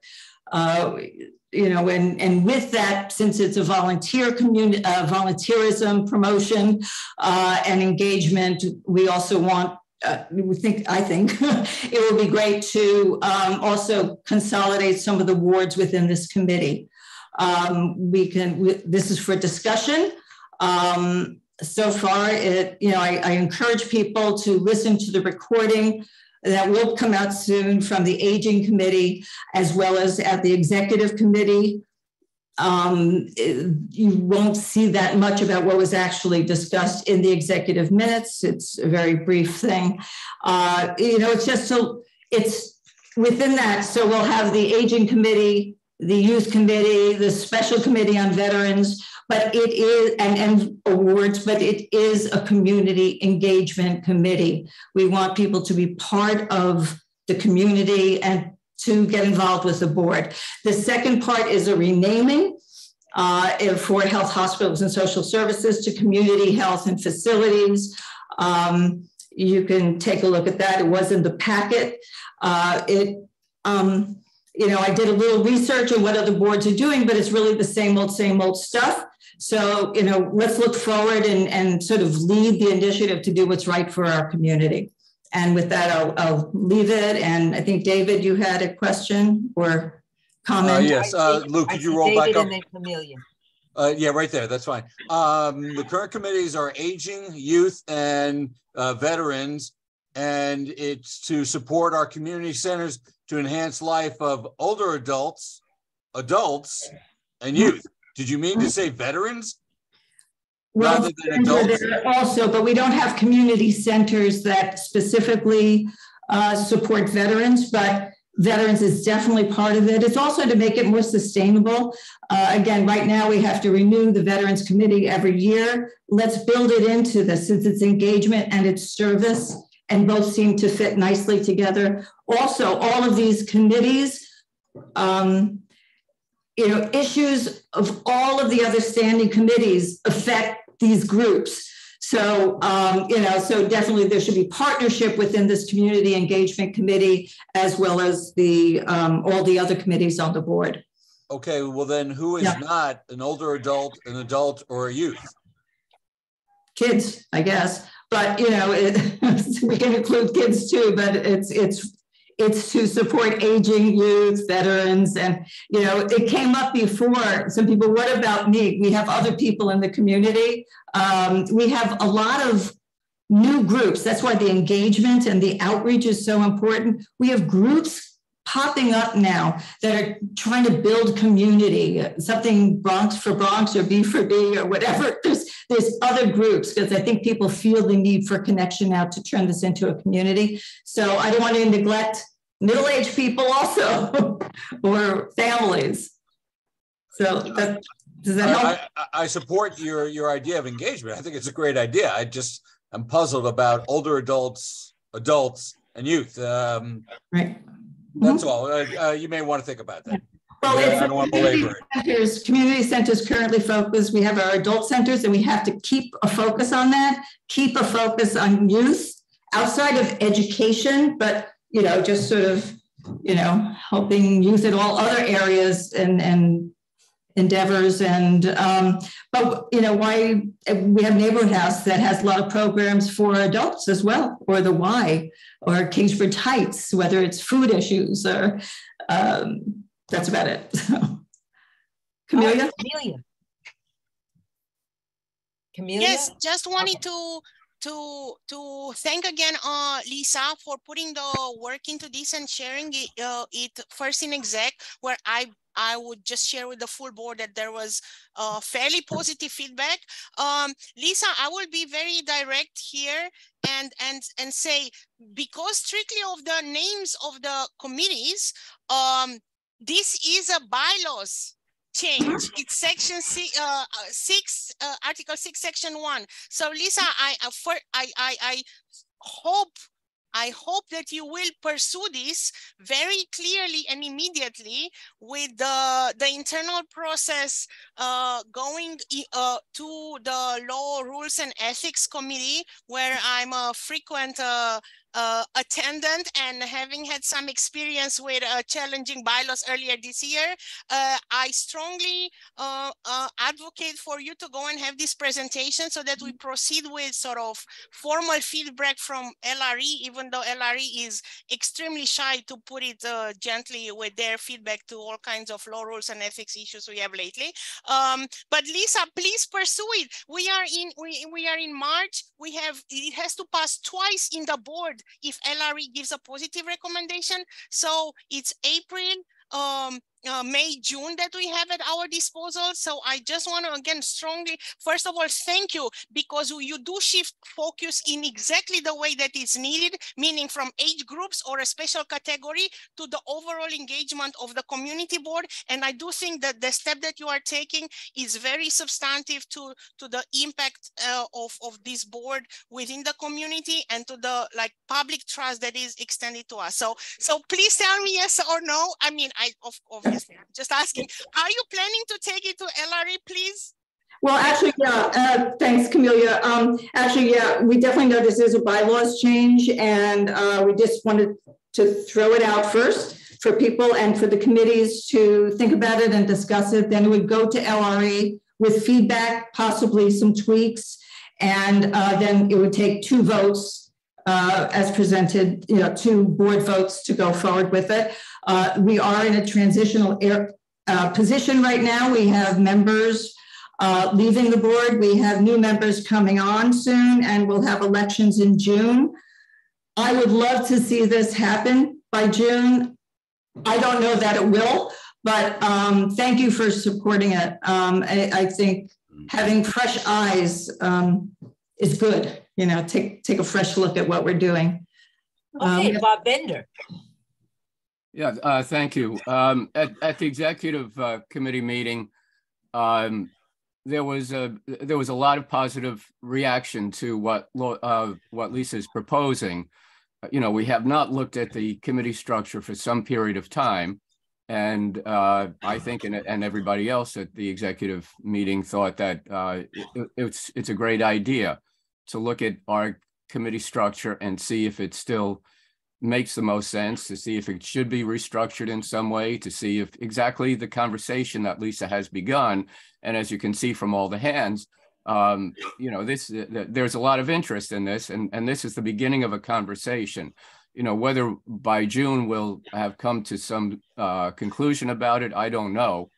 But the next step in the process is I think for each of the committee chairs to look at his or her committee, excuse me, and and determine could there be some realignment of some of the committees. Elisa proposed one alignment, as she also notes in her resolution. On some community boards, education and youth are combined in a single committee. So there's lots of different options here. But this is very much a conversation worth having, and I think we're all grateful to Lisa for starting it. Thank you, Bob. Leona. Yeah, I'm curious, especially about this merger of Aging, Youth, and Special Committee on Veteran Services. I think that at least my major concern would be the very, very broad scope of this committee, because David mentioned that this would basically try to serve all of the people, from the elderly people down to the youth. And I know that I'm also, like, on that note, I'm not sure where you would draw the line between youth and kids, because the youth committee, a lot of our meetings center basically around high school, middle school, which would technically be considered kids. So I wonder where you would draw the line there. And also, do you think that a committee this broad would be effective? I think there's definitely room to restructure the committees, but I don't know if this is the best way. Yeah, Leona, that's a great question. I mean, my concern from aging is that aging would be ignored. So we all have concerns, and hopefully it's built into the structure that's finally put together. My feeling is if we support the centers, that sometimes it's the same center that supports aging and youth. So you could alternate focus on meetings, for example. 4 meetings will be more focus on aging or youth or whatever, but that's a great question. And that is why, it came up, a possibility of adding health to this, but you're right, it could get too big, but great question. And one of the things to discuss. Julia? I just also wanted to bring up that one of the things I haven't heard mentioned yet is that with the amount of committees that we currently have, it does kind of divide intentionality, and that those who, I'll speak for myself, as a social worker, I'm worried about people. That is my primary charge professionally for the last amount of years. So I do think this committee would one, reduce the number of committees. And as we all know, we have a mandate to be a member of a certain number of committees. I think there is some flexibility. I hear the concerns about the broad scope, but I think, with the structuring of said committee, we could make sure that on that particular agenda, that youth has a place, that aging has a place, that veterans have a place, that adults have a place. You know, these are rolling standard. It could be structured in such a way that all of these identities or all of these competing stakeholders could be seen, heard, and evaluated in one place. That maybe, you know, I can speak for youth. We've had a hard time getting committee members. For those of you who've been here with me, my first meeting, it was me sitting alone in a community center. And so, you know, I think this would possibly help address this. And to Bob's point, you know, I think this could be the beginning of a larger discussion. So I do think that there are a lot of positives. While there are a lot of details that we need to really seriously consider how we're going to address, there are a lot of positives that would be addressed through this type of restructuring. Thank you. Marty, and then Bob Kaplan. Yeah, I want to thank Camelia for concern for my committee, but as she knows from the executive committee, this is an opening for discussion. This is not a resolution. And so the comments made tonight and the comments that we made in the near future will help develop what a resolution ought to look like, and then LRE will consider it.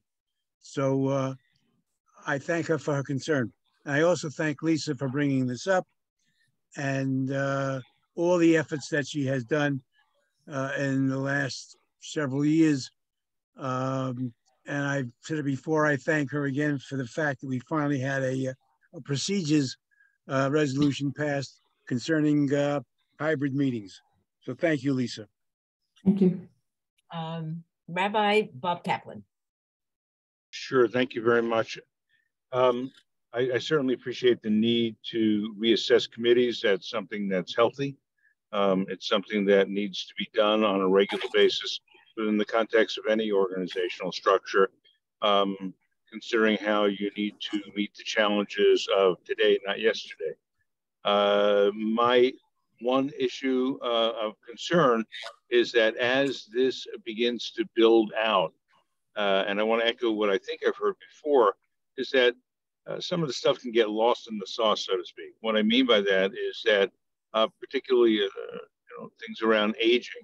There was a mention before about how you would combine centers of delivery that deliver to youth and deliver to aging. Well, it's my understanding from the NORC work that I've done and the NORC work that I've done in the past that a relatively small percentage of seniors in a community are serviced by, in any one particular community, are serviced by formal centers. And that the majority of seniors aging out in a community, that was the whole thought behind something like a neighborhood-based NORC, are not aligned with any formal services and therefore need other structures. They could easily get subsumed in various different debates around other populations. So while this is being explored, and again, I think it's a healthy thing to do, while it's being explored, there needs to be some real defined parameters on how time is spent and what are the going to be the requirements of paying attention to various different groups within the context of any restructuring that comes about, so that a group does not get overlooked as often does happen within any of these processes. All right, thank you, Bob. And I mean, that's a big concern of mine. I'm very involved with the aging community. And that is one reason why the engagement and outreach is so important with the different religious organizations and other organizations that, you know, the centers don't reach. So thank you for that.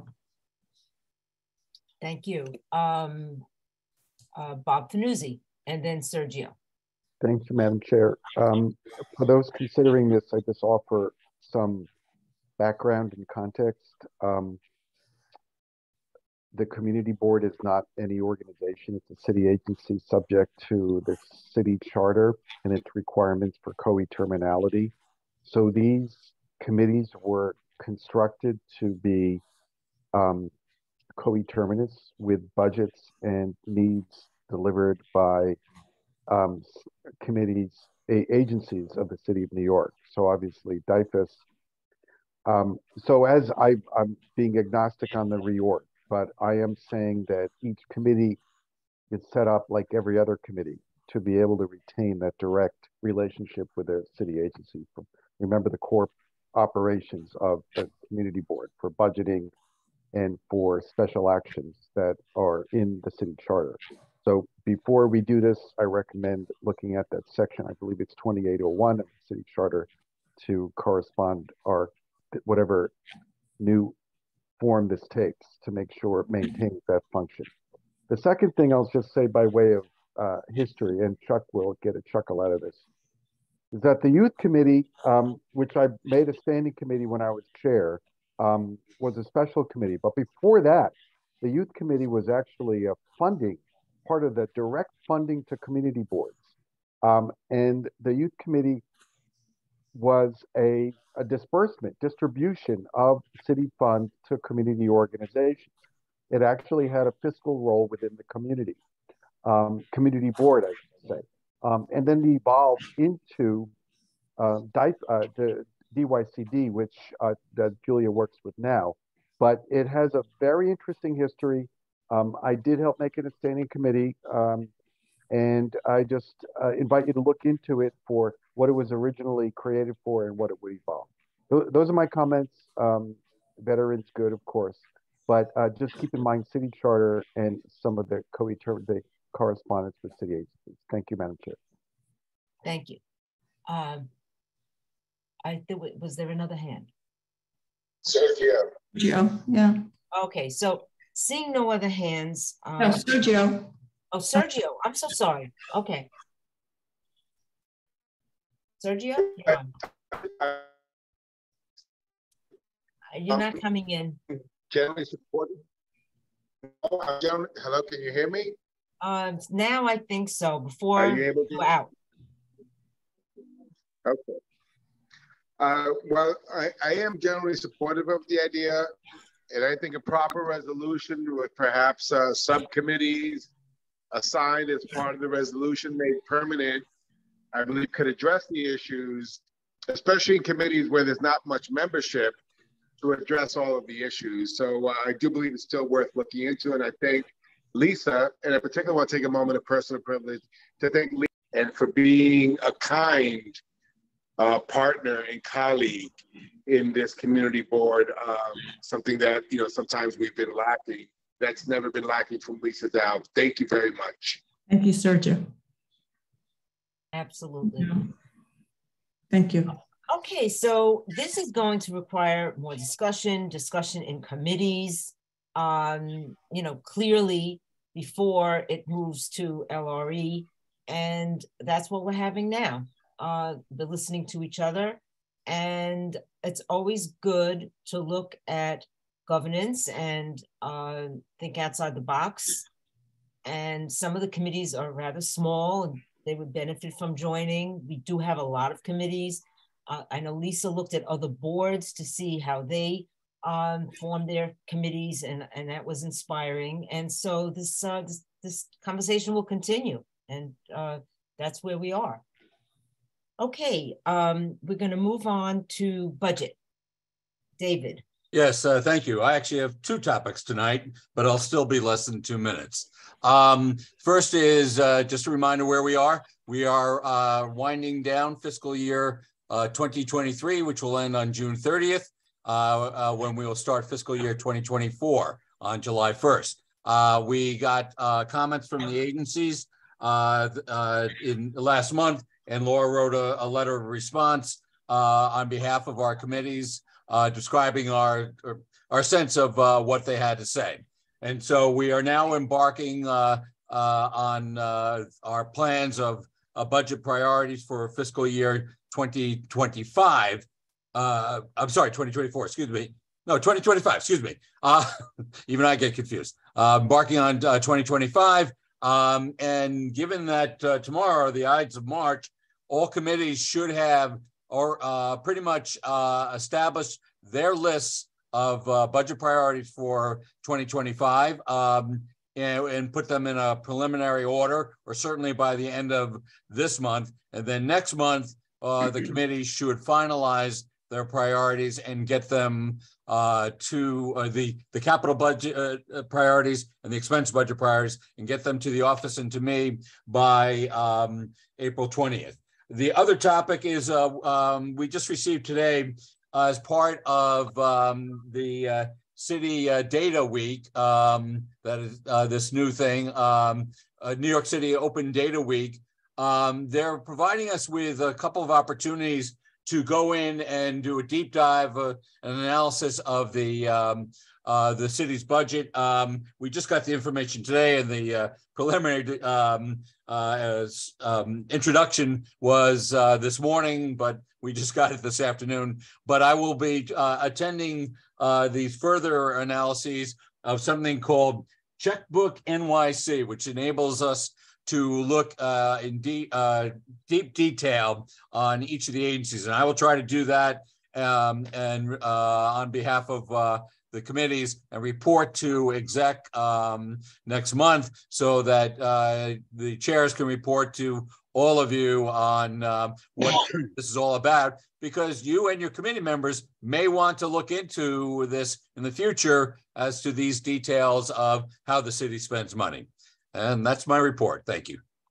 Thank you, David. Special Committee on Hudson River Greenway. Bob, anything? We are still planning to have a meeting this spring. Given that there are no open dates in April, it looks as though it will be in May. Right. Okay, thank you. Looking forward. Special Committee on Racial Equity. I understand Margaret is not here tonight. Is there anybody wishing to report? Okay. Special Committee on Veteran Services, Sergio.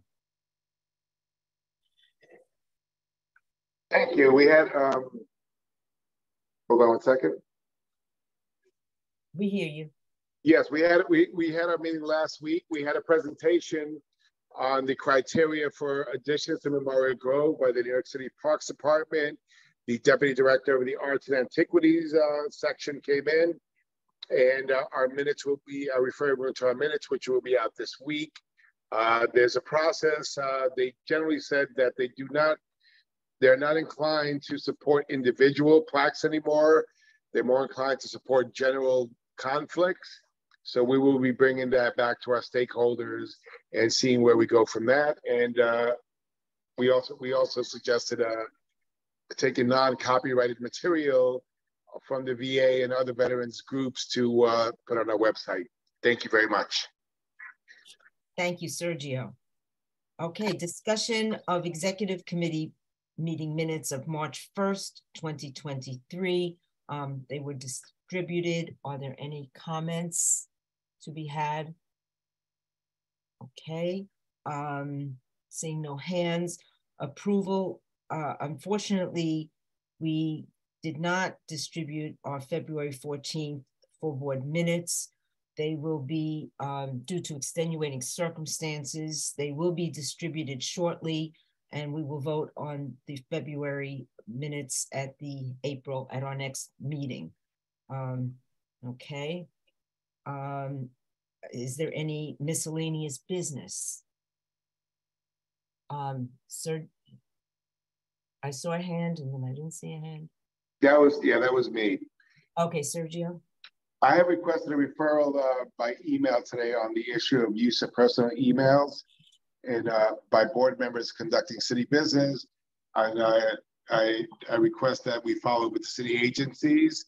And I just wanted to bring that for the record. Thank you very much. Right. As you know, a letter went out today on that topic, and we did get a response that they will look into it. Correct, Sergio? You got that right? Yeah. Yes, I did. Thank you very much, Laura. I appreciate Pablo in the office also following up. Thank you. Okay. The next order of business, moving right along, is I'm going to make a motion to go into executive session in accordance with section 105H of the Open Meetings Law to discuss acquisition or lease of real property. So that is my motion. And is there anyone opposed to going into executive session? Okay, anyone abstaining? All right, so then we move into executive session. That means that if you're not a board member, an appointed board member, you must go into the waiting room. So I'll give Luke and Pablo a few minutes to accomplish that. And then we will be voting to go out of executive session, you know, after that. Okay, so let me. Not yet. Okay, I don't know what happened to Bob Bender. I'm here, Laura. Ah, very good. I'm here. Okay, okay. Bob. It's my turn? It is your turn. I was hoping. Okay.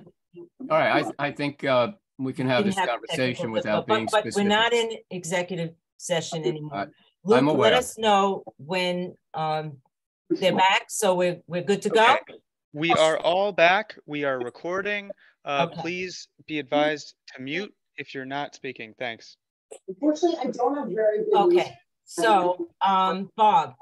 I have been able to escape Yeah. this with a little Well, children. we have to mute someone first. Omar needs to mute. Omar, everybody mute. Maybe you can. Okay, it's All quiet right. now. Okay, we're back out. Feel free. Go ahead. So, you know, there are several issues here. What constitutes the heart of the district seems to be one of them, and that seems to be a term that can be defined according to what you want it to be.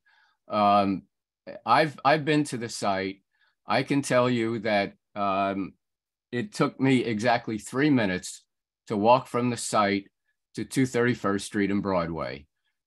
This site is quite close to the heart of the district and quite close to the transportation hub of the district, 231st and Broadway. It also happens to be not far at all from the site that we pursued for 3 years unsuccessfully. We're in the same neighborhood, unless, you know, suddenly by crossing a street, you're in a different neighborhood, which is something that I'm afraid I don't agree with. Most of our population lives east of Broadway. Most of the Community Board 8 population lives east of Broadway. We should be perfectly comfortable going over there, and we're closer to the heart of the population in Community Board 8. We have met at the Ford Independence houses in their community room. They're at 234th Street and Bailey Avenue for anybody who has never met there. You know, that's, I'll let you draw your own conclusions from that information. I know that when I left the board meetings that we had at the Ford Independence houses at 234th and Broadway, speaking for myself, I never had any concerns about where I was at that hour in the evening. The last thing I would say is that if there is information that the 50th precinct has about the location, I hope that anybody who cites that information will provide it to the board so that we can all evaluate it. I would like to see the data that seems to raise concerns for some people. So as far as I'm concerned, we are in the heart of the district with the location. Thank you. I apologize for jumping in. Can Pablo text Omar or somebody text Omar to close his camera? We are seeing a bit too much of private information. Okay, I got it. Okay. Okay. Okay, thanks. Rosemary? Okay, thank you. Again, I'm going to try and pick up where I left off, that the location was extremely important for the board back in 2017. And we were mandated to look at the what we would call the corridor, Broadway between 230th and 242nd with several cross streets. That was the marching orders I received, and I followed them. people should not think that there were multiple sites. There were 3, that's it. In 6 years, there have been 3 sites. We can mention them now because they're past. They are not on the table anymore. And 2 of the 3 were made public. The first was the storage area on Broadway near Staples. And we spent a year doing that, came very close, and it was OMB that pulled the rug out from under us at the end, saying it was too expensive. The second site was the computer store on 231st Street. And that was a better part of a year was spent on that. And somehow the owner wasn't returning any phone calls. In discussions with DCAS and CBRE, we said we have to pull the plug. There's no response whatsoever, just disappeared off the face of the earth. That was site number 2. Site number 3 was the Capital One site. And we've been dealing with that site for 3.5 years. So there have only been 3 sites that we've looked at. All 3 were in the original desired area, transportation, et cetera, et cetera. I am not suggesting that it has to be in that area. I'm only giving the background information that at a point in time and what was being followed was that Broadway corridor area. Okay. I am not opposed to the current proposed site. I'm not opposed to it. I just do not think it is ideal. I think we can do better. I do think we can do better. I'm not saying don't do this, the site, but I think we can do better. And it is worth our time to look for some limited period of time to look for another site. So again, I'm not opposed when this resolution comes. I'm not opposed, but I do think we can do better. That's all. Thank you, Madam Chair. Thank you. The hands that are up, people have already spoken. I'd like to see if there are any hands of people who have not spoken, who care to speak in whatever way.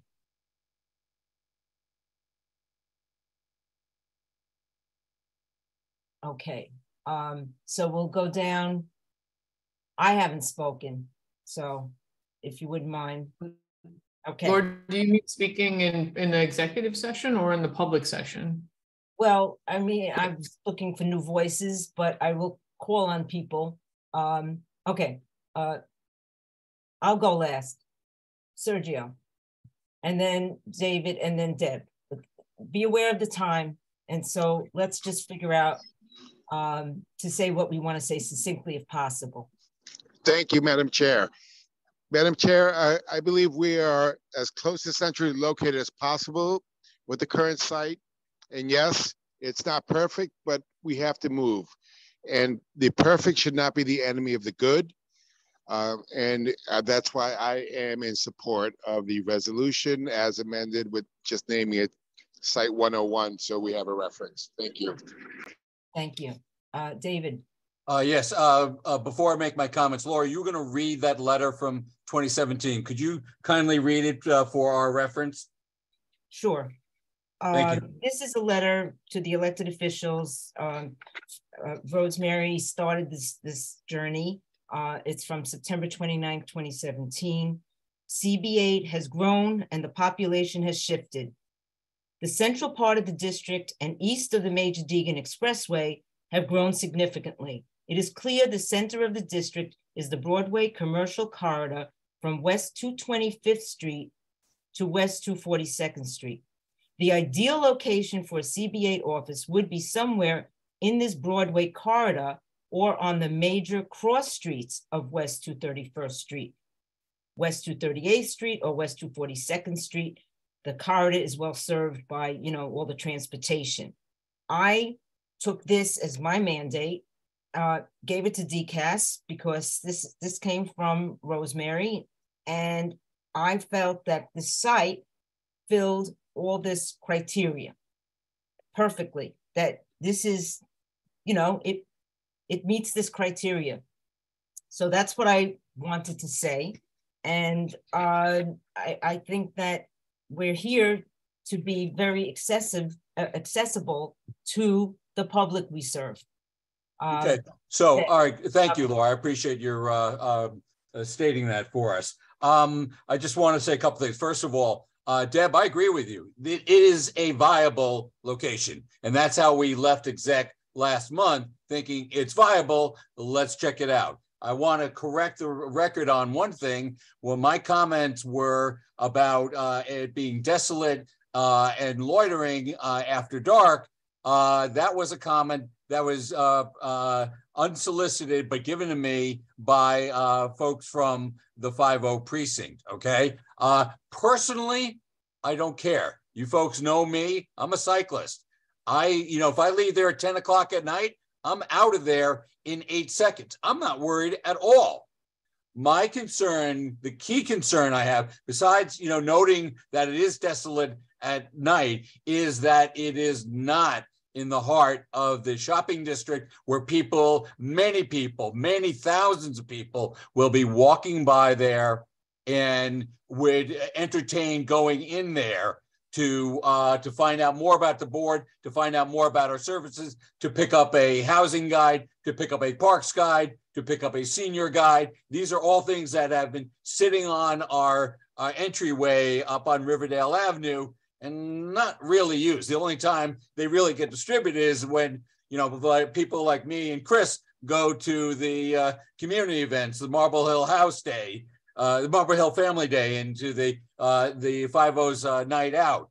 That's when we distribute. People aren't coming into our office because they're not really by our office. And the Broadway corridor is the way to get a greater transparency, greater participation, more people walking in there. And to go along with that same idea I mentioned about, just how we've had an explosion of participation with people going in on Zoom, which I hope we will continue after the rules change. And this too, I hope that we will make ourselves available for, as what Rosemary said, a better solution. This location is viable, but it's not a good one. We don't have to do anything for 2 or 3 years. I certainly don't want to wait that long, but an extra 2 or 3 months doesn't concern me whatsoever. We're going to be there for 20 to 30 years, long after we're all out of the board. Thank you. Dan? I'm sorry, I think there were hands in front of me, but. No, but you haven't spoken yet. Oh, okay. Thank you. First, thank you for bringing this topic into the public purview and to the board members for discussion. It's a very important topic. This process started years ago, even before 2017. Regarding the specific site, 101, I think it's been stated that, it's not perfect, but it's good. And I think, the pros to the site, and I'll start there. The pros to the site are, one, it's in Kingsbridge. For me, at least as a board member, I think that's important. Truth be told, I think that our services are needed most in Kingsbridge, and to have our office there within the middle of Kingsbridge on that site, I think it's very important. So I like that. I like the fact that the office space is new. I think that's important, for our staff members to have a nice space, especially after going through years of what we have right now. So, I like that as a pro as well. I think it was mentioned before, I don't remember an exec or after, but the point was well taken, and that is bringing a presence and activity at night of our board members, I think does bring safety to the community and to the area, and it does bring more attention. And I appreciate that aspect as well. Look, cons, is it perfect? Is it right on top of the central business corridor, like in the middle of it? No, it's not. But for me, again, I think we should continue with negotiations. I do think that there was a good suggestion made earlier. I think it was by Steve Fruit, which was adding, some language dealing with that we will continue to look for other sites. And I leave the specific language out to maybe other board members. And that's where I am on the site. Thank you. Thank you. Camelia. Yes, thank you, Laura. I just want to, how to say, I'm recognizing that I believe it was Rosemary and Deb that had their hands up, but no, but Laura, I'm calling on people who haven't spoken before or just, after, just to get more voices. Okay, hold on 1 second. Yeah. So I didn't know if you want to recognize them in public or not, but I'm making a motion if pending your agreement of giving the floor to Deb and Rosemary that had their hands up before me, my motion is to close the meeting, close a discussion on this topic and move to vote, asking both Dan and Steve Fruit to help us wording that additional sentence that they mentioned. My motion is pending your decision, Laura, to allow Deb and Rosemary to speak or not, as to close this conversation and move to vote. Thank you. Deb, Rosemary, Deb. I think Rosemary's got her hand up first. Rosemary. Madam Chair, I sincerely apologize. Something has happened to my screen. I do not have the ability to lower my hand. I don't know what happened to my screen. So I have my microphone. That's all I have. So I apologize. I apologize. No need. All right, Deb. I just wanted to publicly express my support for this site. I actually believe it's more than viable. I think it's a really good site. It's in Kingsbridge, it's new construction. And so it does offer the opportunity to imagine the board office as we'd like it to be, with adequate space for all of us to actually meet in person, since now we've had more issues with trying to cram into the small room that we have, or find other spaces that will allow us to have a full meeting where everybody can actually fit into a room. So I think that's actually pretty exciting. Also, I just think that it's centrally located. I'm just surprised that I think that this is the business district. The business district for me isn't just only on Broadway and very, very narrowly defined. I think the business district is where all of the businesses are in Kingsbridge. And so I think it would be actually kind of wonderful to have our board office in this at this site. So I do support very much continuing negotiations with the landlord. I would also support just saying, we'll continue to look at other places, because that's really been the process that we've followed all along. So we have to continue looking for other spots while we continue in good faith with this one. Okay, Ed Green. I second Camelia's motion to call the question. Well, I want to just get these. You have to amend before you end discussion. Wait. So we can't call the question before we amend. If you want to. I didn't hear. You know what? Ed Green didn't talk before or now. So let me just call on Ed Green. Just briefly, I think Nick Fazio made a great point earlier. If anybody has any concerns about things being desolate, which I don't think it is, but the new construction is going to increase foot traffic there, and the 10 bus and the 1 bus stop, literally right there. You walk across the street, and so I like the site. Ditto to everything Deb just said, and I'll just leave it at that. We haven't heard from Rabbi Bob Kaplan. Sure. I'm just doing that, and then we will take a vote fast. We will. Okay. Thank you very much. I always like to trust the people that make choices in their lives. And people have made a choice to live in that particular neighborhood because they find it an appealing place to live, and are expressing that in what they're saying right now, then I have to respect the dignity of their choices. So if people have made the choice that this is a good place to live, then it's a good place to work as well. Thank you. Thank you. Bob Fanuzzi and Nick Fazio, and then we'll close discussion. Except maybe to discuss an amendment here, but let's be fast, because look at the time. I'm so apologetic because we spent so much time before. We need to amend before we close discussion if it's going to be a friendly amendment. So please, Madam Chair, let me make a friendly amendment to this resolution. Be it further resolved that the community board will continue looking for sites within the neighborhood. The catchment described in the original letter of whenever that Rosemary. Okay. All right. I accept that friendly amendment. Okay. Point of information, Madam Chair. As well as naming it Site 101. Yeah, okay, that's the second one. Thank you, sir. Thank you, sir. Point of information, that language is fine with me, but who is it who looks for additional sites? Is it us or DCAS? DCAS. So then I think it should say. The board members can suggest sites. No, I understand. But they always could. But it, No, but no, DCAS. Steve, you're right. Steve is right. Yes. Be it further resolved that DCAS should continue working with the board to seek additional sites. Correct, Steve?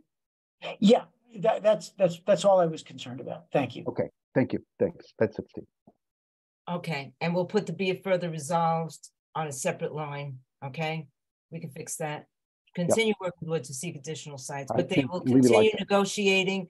I mean, I accept this friendly amendment, but I also think it's like a little difficult to be negotiating seriously and continue. I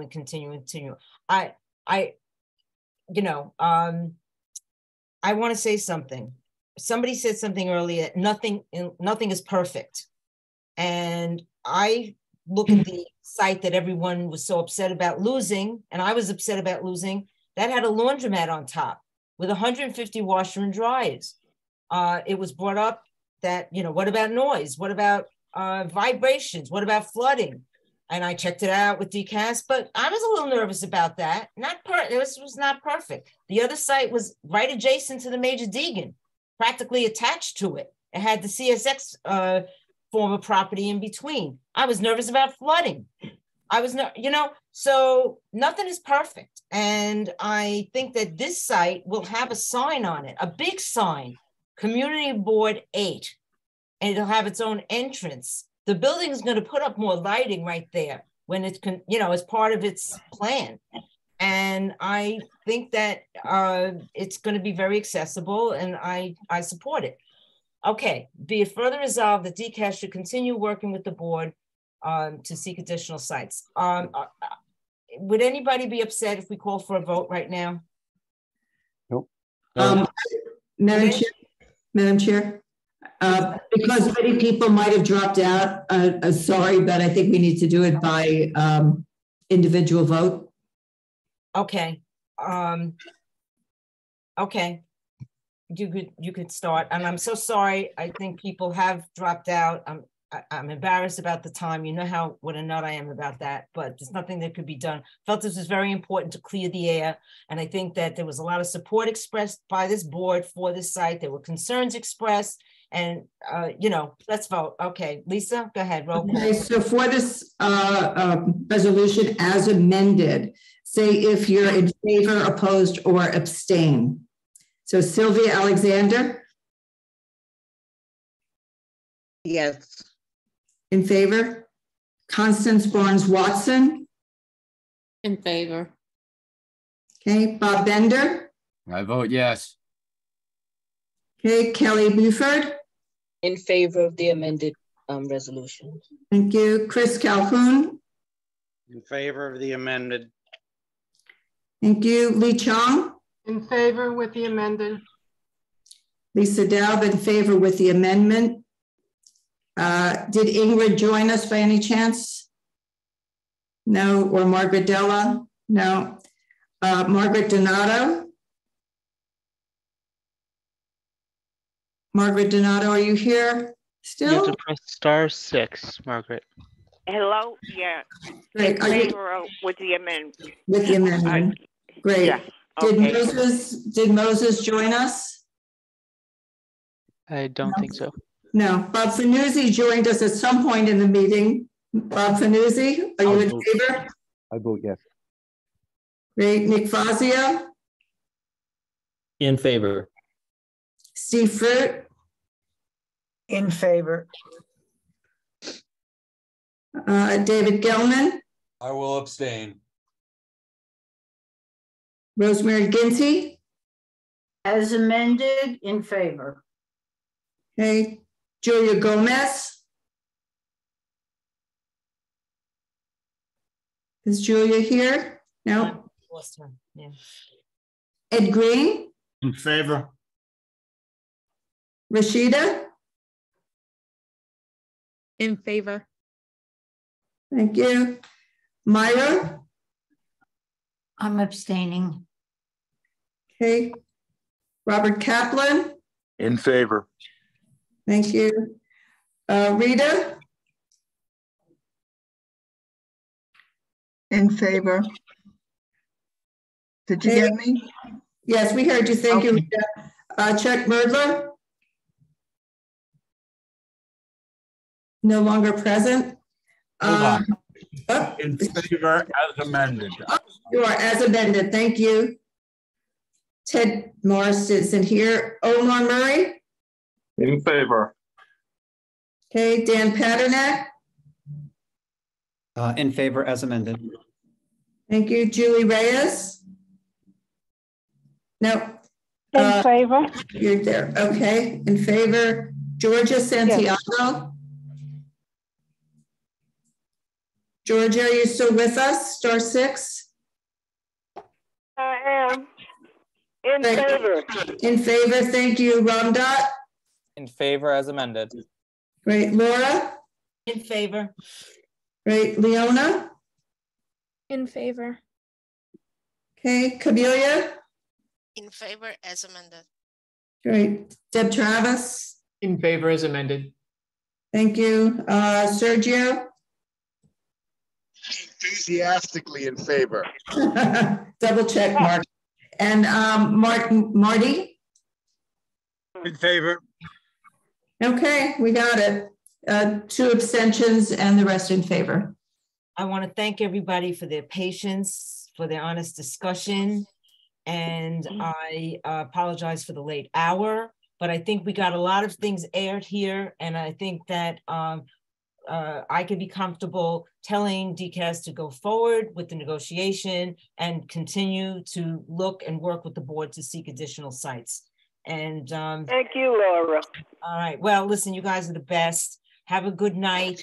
And again, I can't thank you enough. Okay. Yeah. Good night. Good night. Good night. Thanks, Laura. Good night.